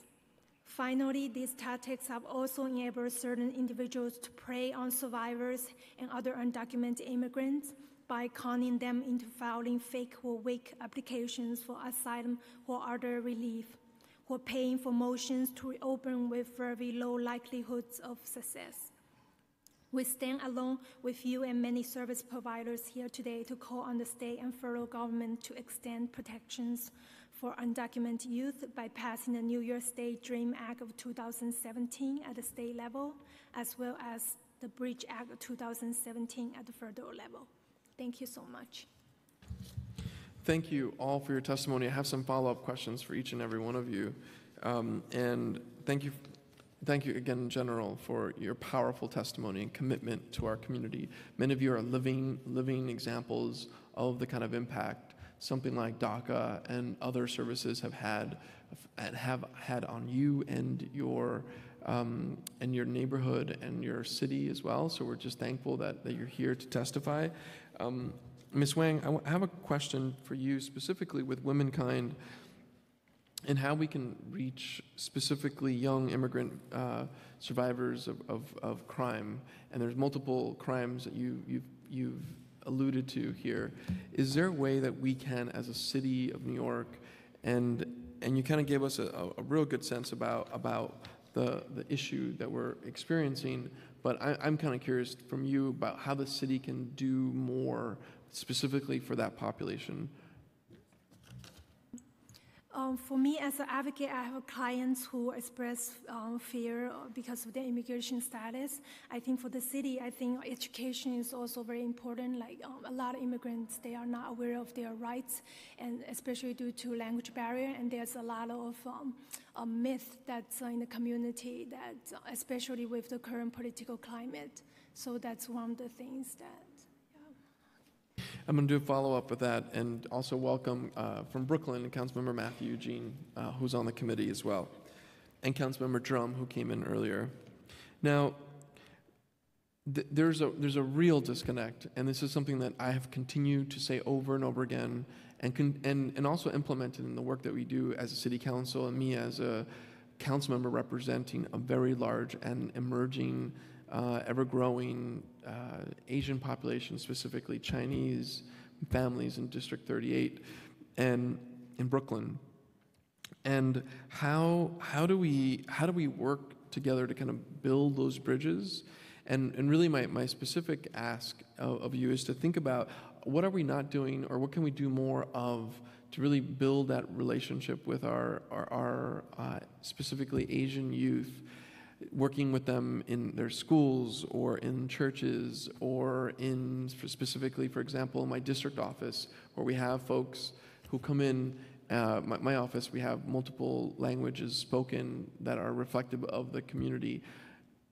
Tell me a little bit about how we can do that better, and if those things are working right now to engage our Asian youth. I don't. My clients are not like a lot of them are not youth. I mostly work with mothers of the youth, but. Maybe I can bring these questions back to our youth advocates, because we do have a youth, our youth STAR children's program that provides children and youth services. So they are more knowledgeable about like the youth and what's the best for the city to connect with the youth. Yeah. Thank you so much for the question. I'm sorry that I don't have the answer right away.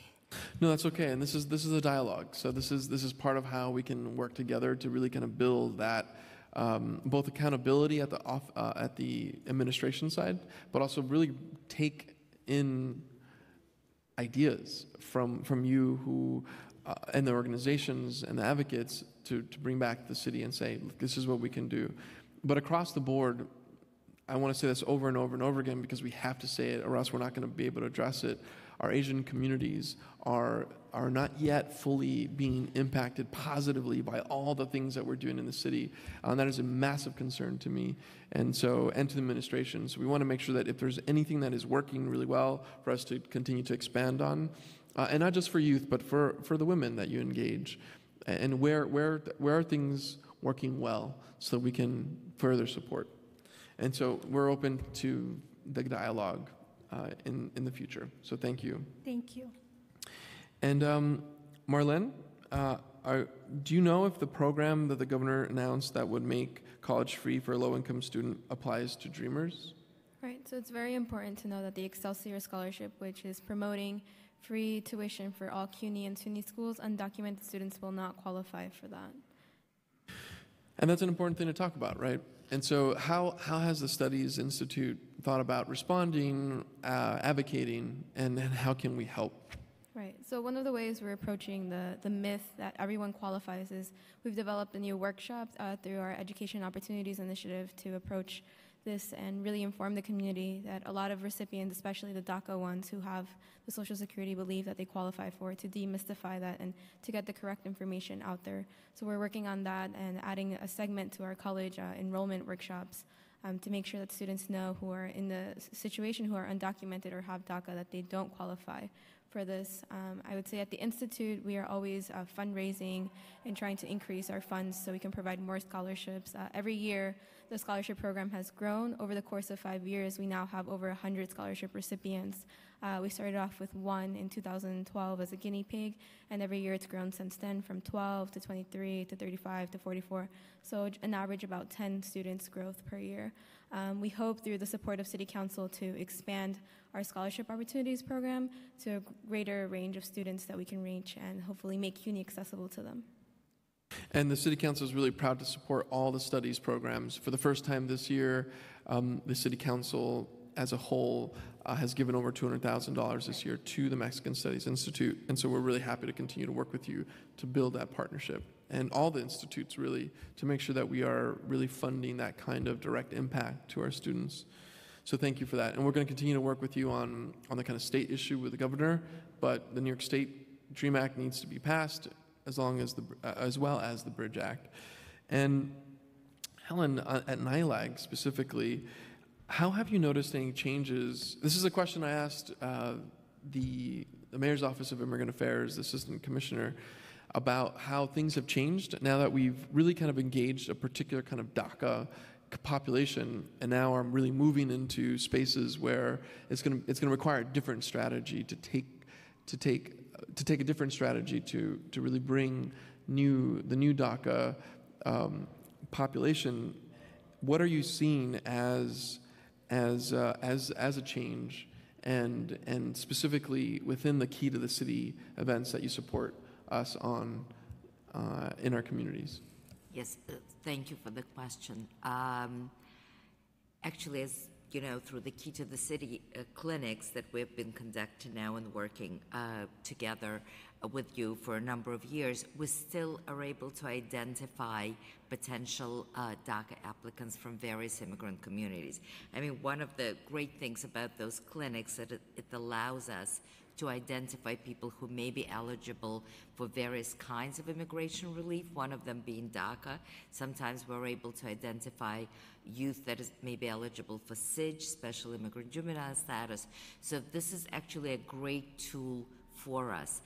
As I've testified at previous meetings here, what we notice lately is the fear, the increased fear in the community, and I've heard my colleagues here, you know, from the Asian community and other colleagues testifying earlier, that even before the new administration came in, there was certainly fear always in the undocumented immigrant community in New York, but over the course of the past few months, this fear is clearly increasing. So if people were afraid to come forward because of their families, and very frequently, as we know, DACAs have parents and other siblings who may be undocumented, this fear has certainly increased.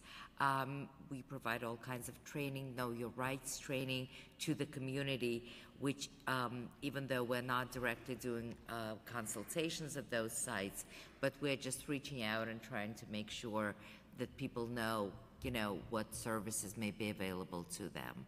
Well, I wonder, are you seeing a surge in fear for renewals? Is that something that has kind of popped up? We see this all the time, actually. What internally, we had a lot of discussions whether or not, you know, initially, whether or not we should proceed with initial DACA applications. So once we have identified those who, for whatever reason, have not applied in the past and may be eligible today, there was a certain reluctance again. And then we were facing this issue again with the renewals. Well, we determined internally that we should still, you know, forge ahead and go forward and advise people that it still will be beneficial to them to renew their DACA status. And so currently we are going ahead with both the renewals and the initial applications once those who qualify are identified. When I wonder if that tension, in that tension, we can think about informing the strategy. And so I'm hoping we can sit down and as we just passed the budget, we're really excited to be renewing our commitment as a New York City Council and working with Action NYC and other programs that target our DACA applications, including the studies program. We should all really sit down and really think about how we double up on the efforts to remove barriers, address the fear, and get those renewals in and get those initial applications up and running. So thank you for the testimony. But I think the next step is really to sit down, strategize, share best practices, and really make sure that we measure our success over time and not just, well, actually, I'll end there. Measure our success and make sure that we are succeeding in this next fiscal year. Absolutely. Thank you so much for all the initiatives and for all your work that you're doing. Absolutely. Well, you have an incredibly committed council with not only our finance chair, Julissa Ferreras Copeland, but also our speaker, Melissa Mark Viverito. And the three of us have been, with the committee and the whole council, have been your champions on all these fronts. And we're going to continue to do that. I have a follow-up question for Miriam, and really the question here is really thinking about our immigrants, our Muslim immigrants, our Arab origin immigrants, and thinking about our students in specific that are kind of both and as thinking about both and multiple identities as we engage in services, multiple services, and thinking about their immigrant status and also religion, how can we do more to support them and really kind of focus in on this intersectional understanding of these students, and really think about how multiple services, not just education, healthcare, mental health care, and if you can give us a sense about, because I think your testimony really addressed the holistic approach, but if there's one thing that we can do better as a city of New York, we'd like to hear that. So at work, this is a question I ask myself every day, is how can we address the issues that a lot of Muslims who are undocumented or face different forms of intersectionality, how can we support them in various ways? A lot of my concern, sorry, I'm fasting today, so my throat's really dry. I think the Muslim community's concern with the state has historically been our situation with surveillance. And so you have an older generation in particular that is very uncomfortable working with state and federal law enforcement occasionally, because there's that fear that this information might be taken. Your younger generation, however, at least people who are my age and not very, very young, are more willing to organize because of the environment that we grew up in. And so, honestly, I would say that if you're looking for people between the ages of like teenagers in their 30s, you would just have to at first acknowledge the fact that Muslims are a very diverse group. Even ethnically, we have Latino Muslims, African American Muslims make up the largest portion of Muslims in the United States, and yet constantly South Asian or Arab people are considered the model Muslim when we think about it. So that's the first thing that we have to start doing, and that's something that we've been trying to do here at CARA New York, is that address the fact that there are a lot of communities that face a worse intersectionality. For example, being Black and Muslim is a lot more difficult than being perhaps South Asian and Muslim, and trying to address issues that exist at that intersectionality. We've had Latino Muslims who were yelled at for being Latina and also Muslim, but then people don't believe that they could exist at the same time. So honestly, the first thing is just acknowledging that they exist and sort of trying to create programs where these people can sort of navigate and discuss the issues that they face at that intersectionality. I don't have more for you at this moment. I'm sorry, because this is something I do think about at work a lot, and it is quite an extensive question. Well, know that let's continue the conversation and figure out how we can continue to, even as early as now in this summer, really work together to advocate and really bring everybody together to advocate for even just the awareness issue and bringing awareness of our Muslim community and how diverse it is already. I'm sure the studies institutes might even help in kind of engaging that at the level of CUNY and have multiple partnerships. And I think a place like Sunset Park would be a perfect place to kind of launch some pilot projects and awareness campaigns about how diverse our communities are. And so I hope we can meet, even exchange information today about how we can do that. Thank you. And I think that's it for my follow-up questions. Any last comments before I head over to the last panel? Okay, thank you for your work. Thank you for your courage. We are resisting every day, and all of you are really presenting that front, on the ground vanguard of support and resistance to our communities. And so I just want to say thank you. We're going to continue to support you in the City Council, so just keep doing the good work. Thank you. And our final panel for folks here, and I will say this is the final panel, but if anybody did not submit testimony, we have Jake LaRouse from Immigration Task Force, the Manhattan Young Democrats. We have Lindsay Bauer from Brooklyn Defender Services, Joshiana Guaman from the Emerald Isle Immigration Center, and Sandra Perez from NYCC. If you can come up here. If your name was not called and you want to testify, talk and sign up, talk to the Sergeant of Arms and get a slip. Otherwise, this will be the last panel for this discussion. And we were joined by Councilmember Espinal from Brooklyn.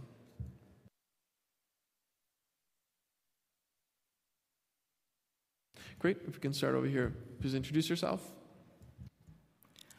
Thank you, and good afternoon, Chairman Menchaca and attendees. My name is Jake LaRosse, and I am the chair of the Immigration Task Force of the Manhattan Young Democrats. The Manhattan Young Democrats are the official youth arm of the Democratic Party in Manhattan County, and we are comprised of and represent the millennial young adult Democrats of Manhattan, from the progressives to the blue dogs and everyone in between. Our members and leaders are all steadfastly united in support of policies that address the problems and difficulties that young New Yorkers and young Americans face, and so we seek to champion legislation that protects and defends our rights as young adults. Undocumented youth and so-called dreamers, despite their lack of legal status, are as deserving of such protection as we are, because they are as much New Yorkers and Americans as us all, the majority having spent almost their entire lives in the United States.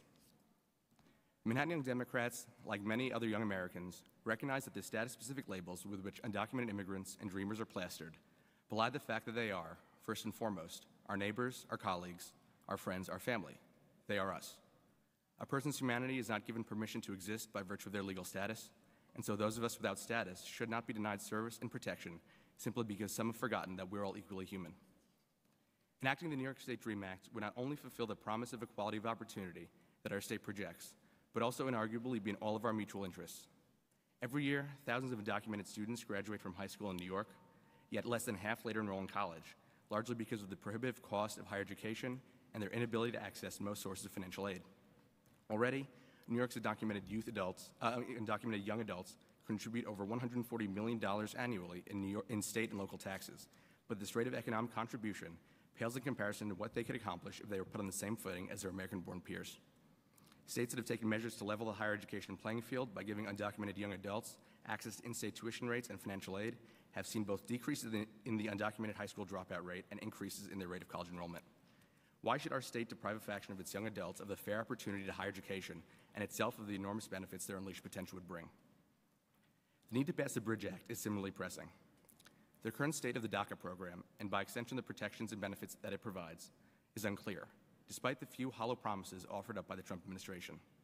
Many Republicans and conservatives, establishment and fringe alike, have kept up the call for DACA's complete termination, while anti-immigrant extremists from organizations that the Southern Poverty Law Center has identified as hate groups secure high-level jobs in the West Wing and DHS.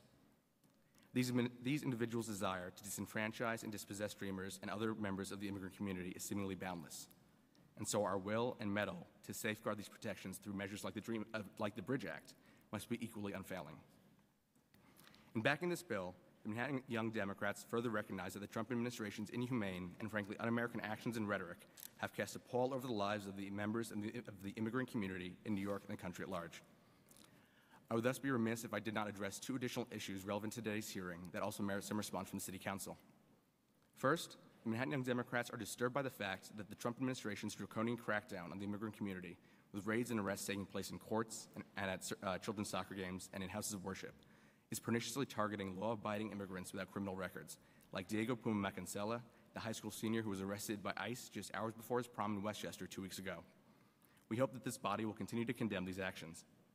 Second, we're concerned by the Trump administration's gutting of the availability of prosecutorial discretion in immigration court proceedings, which has been a widely accepted doctrine in the immigration context that became all the more important as our immigration courts have been inundated by a backlog that now exceeds 585,000 cases nationwide. The top-down assault by this administration on prosecutorial discretion and similar collaboration requiring procedural tools clearly demonstrates its inability or unwillingness to enact policies in accordance with fact and reality. It is exceedingly important, if not morally imperative, that our city continue to demonstrate its dedication to the protection of undocumented immigrant New Yorkers, because ours is a city inextricably tied to the immigrant experiences I know personally. My great-great-grandfather arrived in New York City in 1895 at the age of 23, became a prominent member of the Lower East Side Landsmannschaft of Bialystoker Jews, and played a leading role in the planning and construction of the Bialystoker Home for the Aged in the late 1920s, the same building that continues to stand today after becoming a city landmark in 2013. My story is neither unique nor rare among New Yorkers, many of whom have similarly deep ties to the very brick and mortar of the city through their own ancestors' immigration journeys. It is the young who are tasked with carrying on the memories and lessons of those who came before, and so the Manhattan Young Democrats take on this responsibility now by endorsing the proposed legislation at issue today. Our shared humanity, the humanity shared with our fellow young New Yorkers who lack legal status, the humanity they share with our forebears who made the fateful decision to start their lives anew in the United States, and the humanity that will run through all of our descendants when we are gone, now calls us all to action. We must answer. Thank you for inviting my testimony. I look forward to working with the committee and City Council on this important immigration issue and others in the future.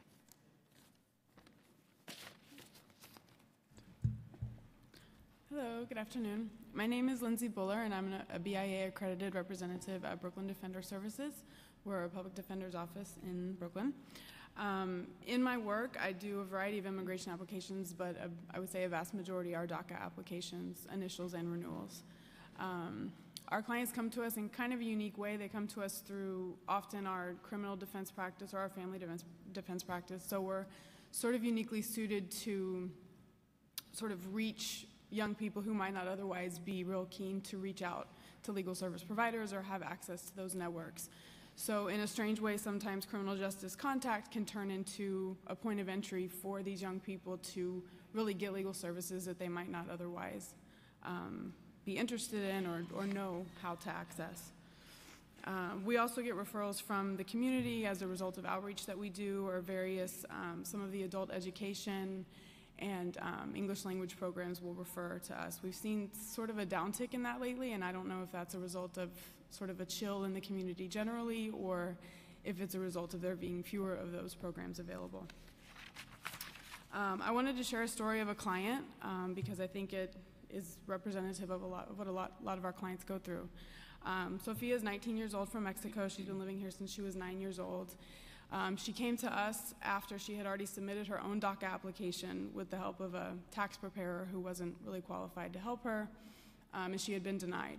So we were able to help her sort of overcome the deficiencies, and she was ultimately granted when we helped her apply for a second time, and that approval came just before she graduated high school.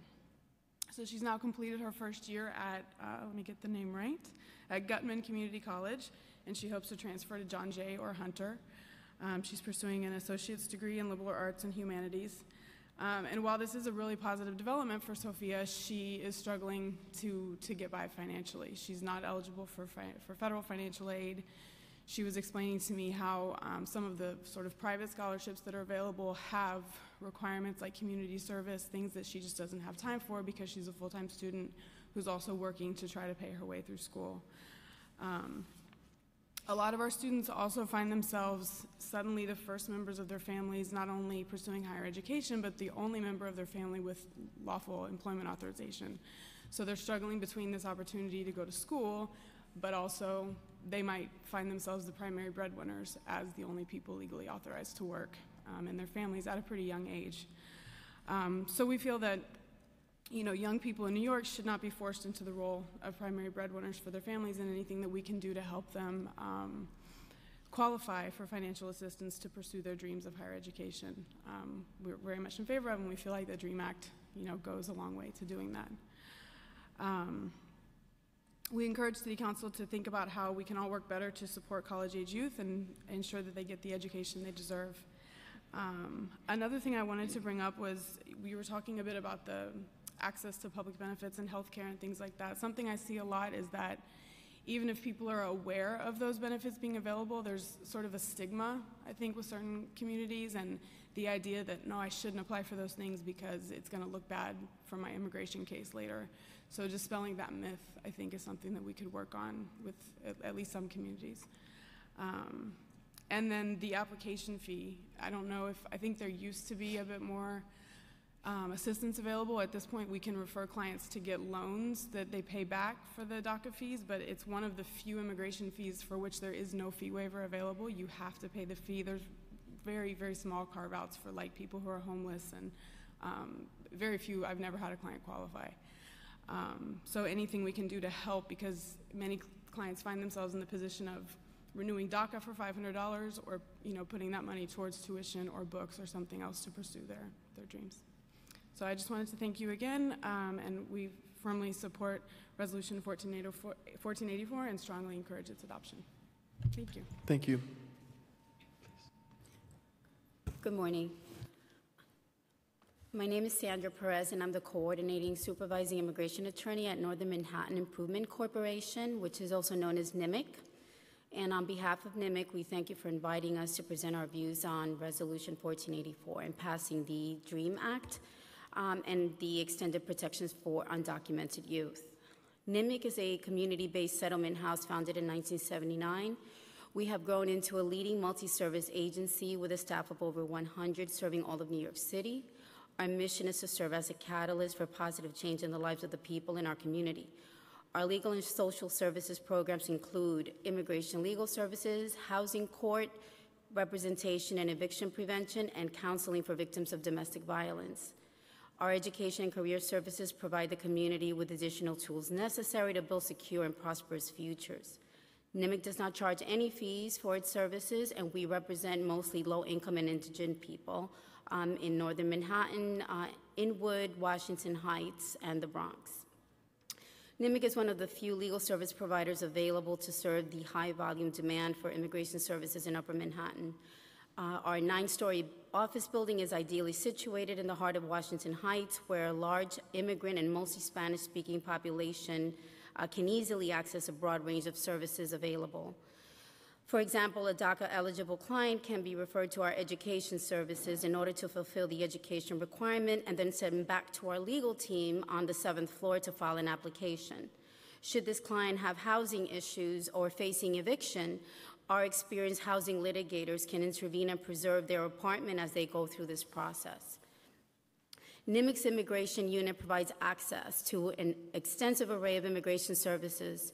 We are designated Action NYC site in partnership with the Mayor's Office of Immigrant Affairs, MOIA, since the very inception of the Action NYC program. And we are very excited to partner with the city in this endeavor. Our immigration unit provides services ranging from preparation of applications for U.S. citizenship, family-based petitions, deferred action for childhood arrivals, DACA, to complex forms of relief such as U visas and Violence Against Women's Act petition, also known as VAWA. In addition to conducting daily immigration screenings through Action NYC, our immigration unit offers walk-in consultations twice a month. NYCC also provides Know Your Rights workshops on various issues, including the protection against fraud by immigration notarios. We also have experienced a recent surge in the demand for consultations on the immigration consequences of criminal arrests, not just convictions, as well as many RFEs from USCIS asking for documentation on dismissals, on former arrests, and on remote arrests from 20 years ago, on what used to be a straightforward application. This has added substantially to the fear and the distrust by prospective applicants in pursuing immigration benefits in the community. At NYCC, we have been on the front lines in the quest of expanding DACA. Many young college-bound immigrants have relied and trusted NYCC for assistance and representation. Our office has witnessed numerous young, intelligent, and hardworking recipients anxiously awaiting a future opportunity to obtain permanent status. Ms. Perez, can I pause you there and ask Sure. just for clarification? The Yes. applications you're referring to, those are DACA applications, and you're saying there's an increase? There's an increase in RFEs, and I apologize, requests for evidence with DACA, and, for example, for marijuana arrest that resulted in an adjournment and contemplation of dismissal. In other words, no conviction, no plea of guilty. But not just with DACA, we've also experienced that with a wide range of different immigration benefits, which was not the case previously unless there was a conviction or unless they were applying for citizenship, which it's a privilege and not a right, and so they can inquire as to the good moral character. But now we're seeing it across the board. And when did that change? We've noticed a change in the last couple of months. And it's So this is a Trump administration. Yes. And do you know if there's anything associated to memos or any kind of official stance that the administration is making? Our position is that this, and this is based on our experience and what we've seen, that it could be due, obviously, to the, Attorney General Sessions memo, which, has the broad language and has vague language as well, and doesn't specifically say that the DACA recipients will not be subject, definitely, to this language. And also the contradicting language between that and the executive order, where it speaks to any arrest crimes, whether convicted or not, whether pending. There's also language speaking about in the discretion of the immigration officer or acts which could be charged as a crime. There is so much there that even laypersons who are not privy or may not understand the language, they have an idea in a sense that things are not the way they used to be. We also have a lot of reports of clients who have traveled, and even though they're let go and they're not subject to deferred inspection where they remove their green card and ask them to come back to the airport, they're held for sometimes 2 or 3 hours. They're documenting, they're putting their information in a database at the airport. They're asking them many, many questions, and then they let them go, but they leave thinking, okay, they let me go, but what does this mean for later? So we also have a lot of clients who are really worried about traveling again or wondering if, as a result of all of that documentation that was taken at JFK, will they be coming to my house? Will they be knocking on my door? Which has caused us to conduct many additional Know Your Rights and outreach and information materials for the community. Did you have any other? I have one follow-up, and I'm sorry for interrupting the testimony. I just wanted to step in here. And one final follow-up, and I'll come back for some more questions. The consistency, I want to get a sense of the consistency in your applications with DACA, whether or not this is something that's across the board, or is this a kind of piecemeal approach, or are all your applications as of a couple months ago receiving this kind of scrutiny? We've seen it with all of our applications. But interestingly enough, lately a lot of the DACA renewals who have had any arrests from the past, they are increasingly concerned and worried as to what will the ramifications be, and will they be detained at some point?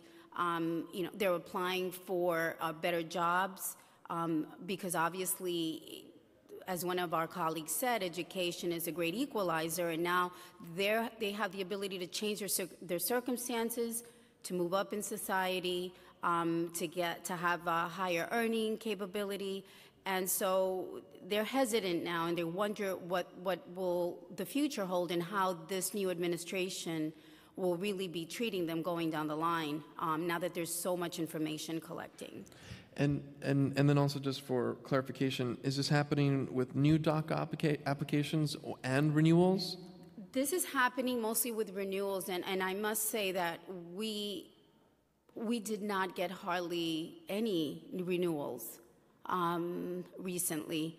I'm sorry, not renewals, initial DACA.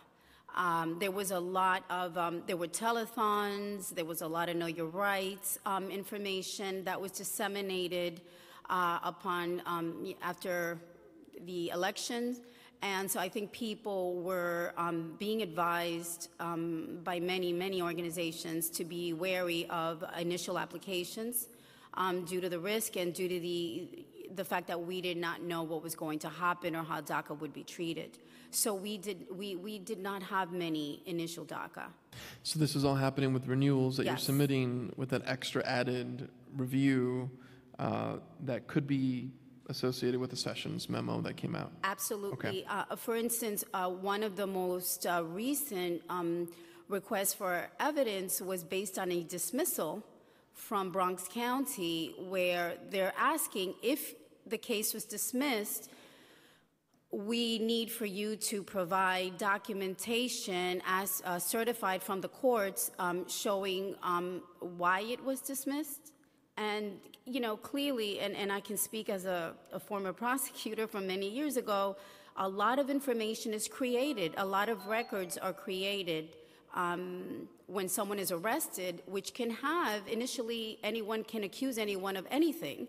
And that's why we believe that people are innocent before proven guilty. But in the interim, a lot of paperwork, which can be very damaging, and a lot of accusations can be documented, which ICE or USCIS is now requesting, even in cases of a dismissal, for proof of what happened, and they want a narrative from the district attorney's office and or the courts, which is very troubling.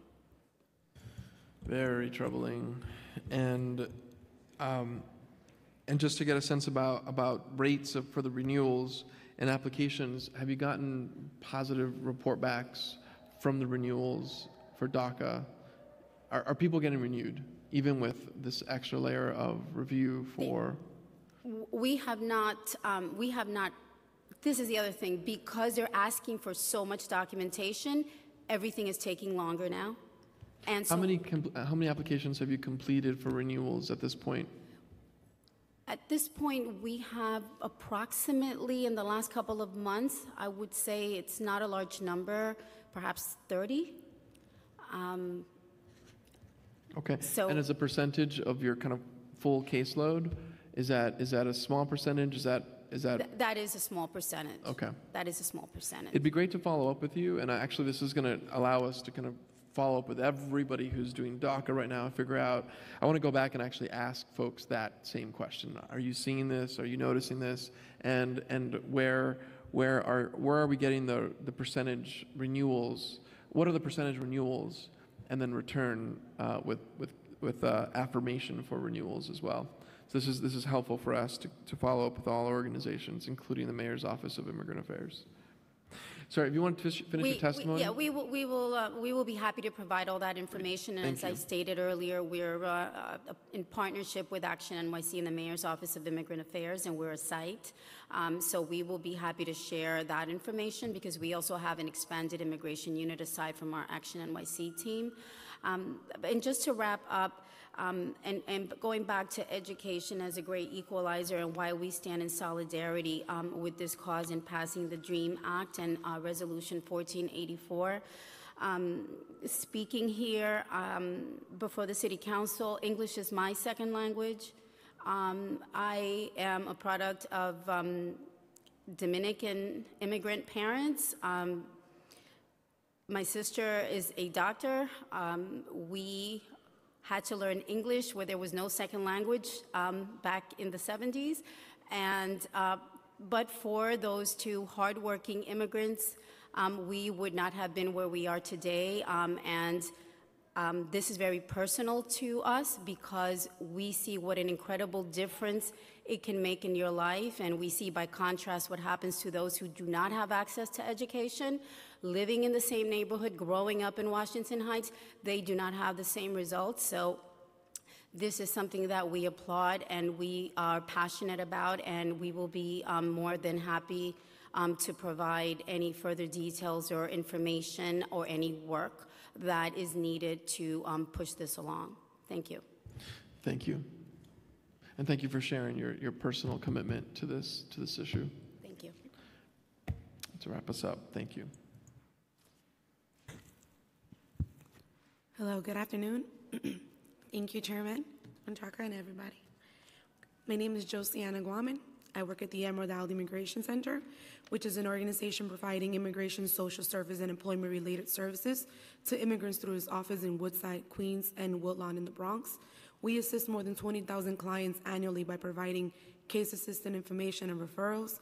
EISC offers legal counseling on immigration naturalization matters to indigent immigrants and New York City residents.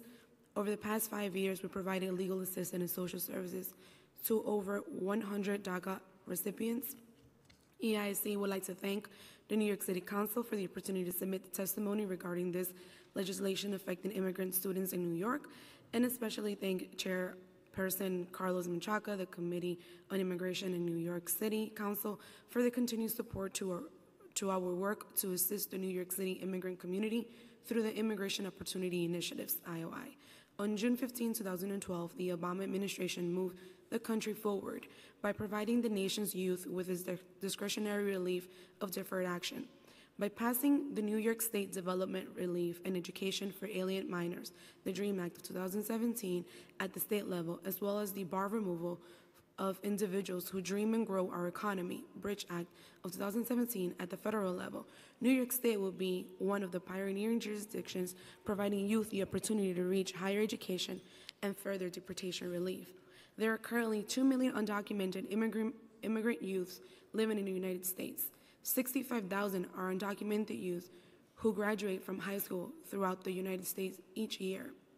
And 400,000 are immigrant youth living in New York that will benefit from the passage of this New York DREAM Act of 2017.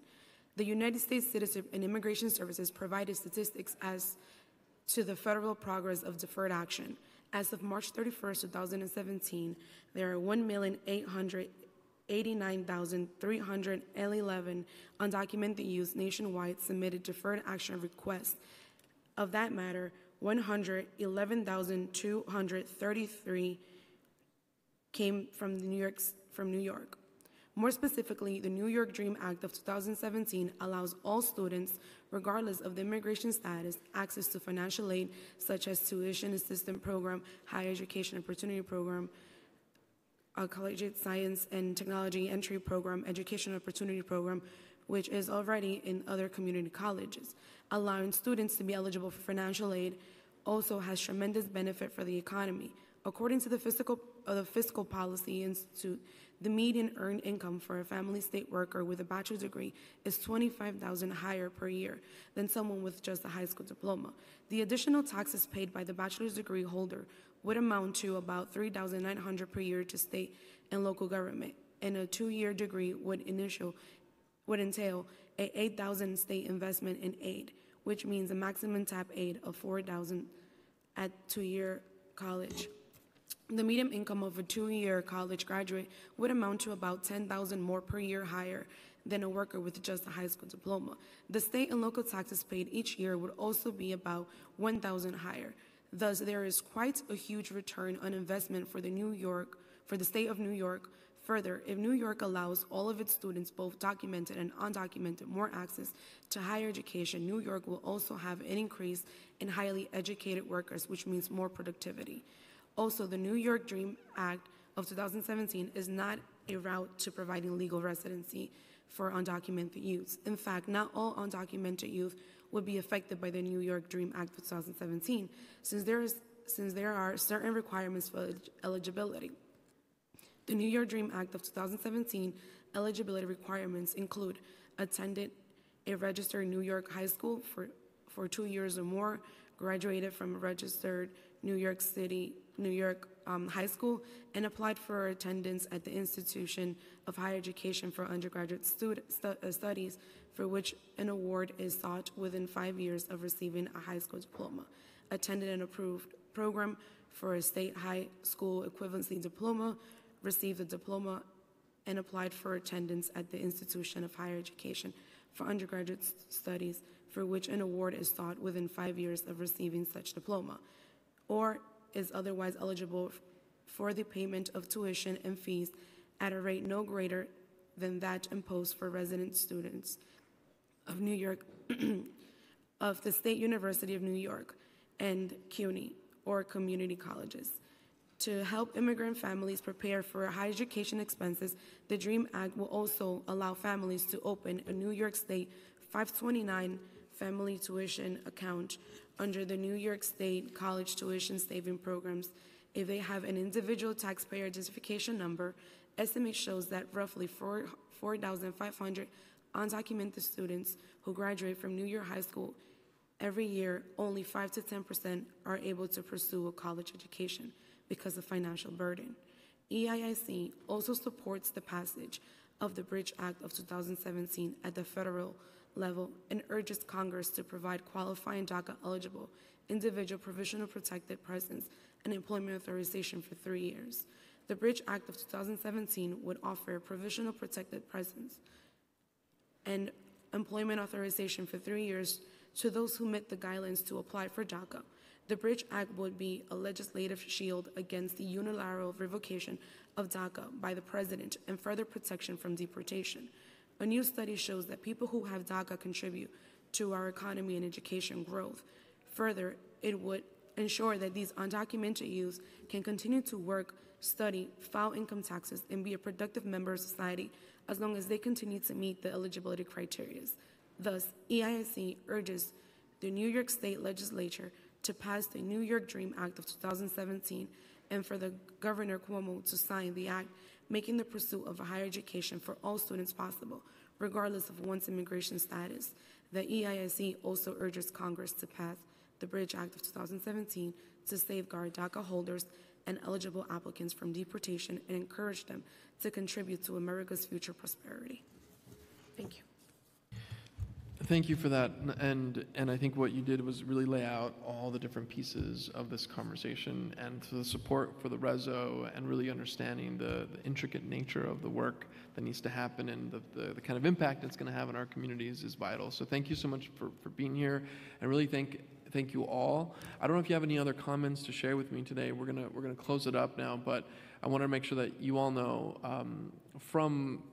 and I'm just kind of looking at my notes here and looking at all the new textures of the dynamic nature of this administration, really thinking about the impact of high school students, for example, that are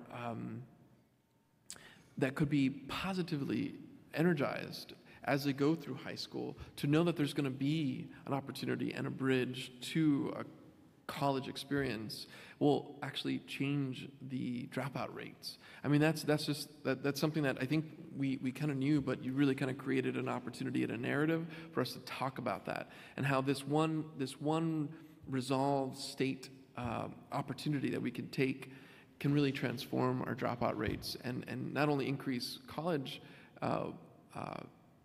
acceptance rates from the Dreamers, but actually solve something else that's happening in our communities, which is the dropout rates as well. So thank you so much for that, and really kind of thinking about how our legal services are really providing that change as the dynamics are changing, as we're seeing from your testimony, a real sense of new review for the renewals that's going to really put ice on, and I don't mean to use the word ice actually, which is going to have a chilling effect on our renewals and our new initial DACA applications that we still have the opportunity as of now. That could change tomorrow from this president, but right now he knows that there's a real economic engine that I think we're all seeing and talking about.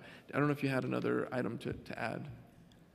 Just on the idea of sort of collecting the data in terms of if we're seeing more denials now, I think what is more so happening, at least in my practice, is that sort of borderline applications that we might have submitted before, knowing that it could get denied, but taking that risk isn't really happening anymore because we see that a denial might lead to enforcement, whereas before it wouldn't. So some of the data might get skewed by the fact that we just wouldn't even submit the application to get denied in the first place. So just to repeat what I heard, the denials in the prior administration meant something different from the denials in this current, where someone's going to expose themselves to a government that will potentially engage in, after paperwork has been created, a possible enforcement action, a detainer and a removal. Right. Whereas they might have before just sort of turned a blind eye or not actively turned that case over to ICE, or ICE may not have been actively looking for it, because ICE and CIS will share information. It's just a question of who's kind of affirmatively going after the information. So whereas before we could rest assured that as long as it weren't sort of an issue of national security or something gang related, that the person might be safe with a denial on record, now that's not so much the case, and we can't sort of encourage clients to apply if we think the risk is too high.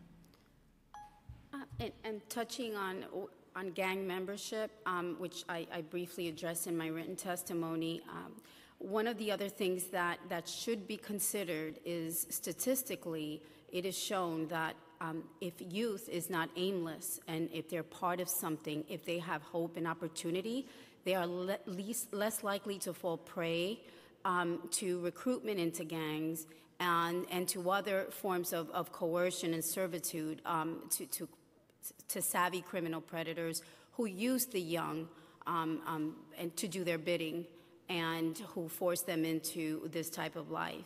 So that's something that I think there's a lot of talk about gangs, but we should also think about how to avoid that and how to prevent that. And passage of this resolution and of the DREAM Act could absolutely nip that in the bud, or at least really address it in a meaningful way. And I think that's something that should be another factor to consider in this mission. Yeah, and just in relation to the rise of enforcement, I think it's incredibly worrying the way the changed enforcement priorities have really led to this enormous explosion in the way otherwise or previously applicants who wouldn't have need to worry or have great need to worry, suddenly it's a completely different world where previously President Obama and Secretary Johnson were very specific in their priorities about the prioritization of national security and real public security threats in the order in the memorandum from November 2014. Now with Secretary Kelly's February memo, it is worryingly any crime that you're convicted of, and more worryingly, any crime that you've been charged of, but that case has not been resolved. So, it's as if undocumented immigrants have no right to innocent until proven guilty. And this is where we find ourselves in so many ways. And so really my final thoughts as I close this hearing is the work ahead of us is tough. It's going to be tough. But tougher than the federal government is really our own commitment. And so thank you for sharing your personal stories. My connection to this is also very personal. Being the first in my family, coming from an immigrant family, I also experienced some of the same things, being the first in my family to go to college, but also growing up in an all-Spanish home. English was not my first language either. Head Start and preschool were the first places. The city is now engaging in a very massive operation to get young people, including our immigrant families, connected to that first taste of education and really building a network of community resources to bring the whole family up into education, not just our preschoolers, but our parents as well, to get them adult education classes. And that's where you heard earlier the $12 million that's coming in to make sure that our parents are learning English and our young people are learning English and the whole family can get education. And then where DACA comes in is really changing the way that our young people can actually get access to the economic engine of progress, economic-wise, civic engagement-wise, really changing the fabric of our communities so people can feel connected and can come out of the shadows to really allow for democracy, which is under attack right now in a very real way by this administration, to be stronger. And it can be stronger in our neighborhoods, it can be stronger in our cities, and that's why I think we are, as a city, working with our administration, the real vanguard right now against, and in our resistance against this federal government.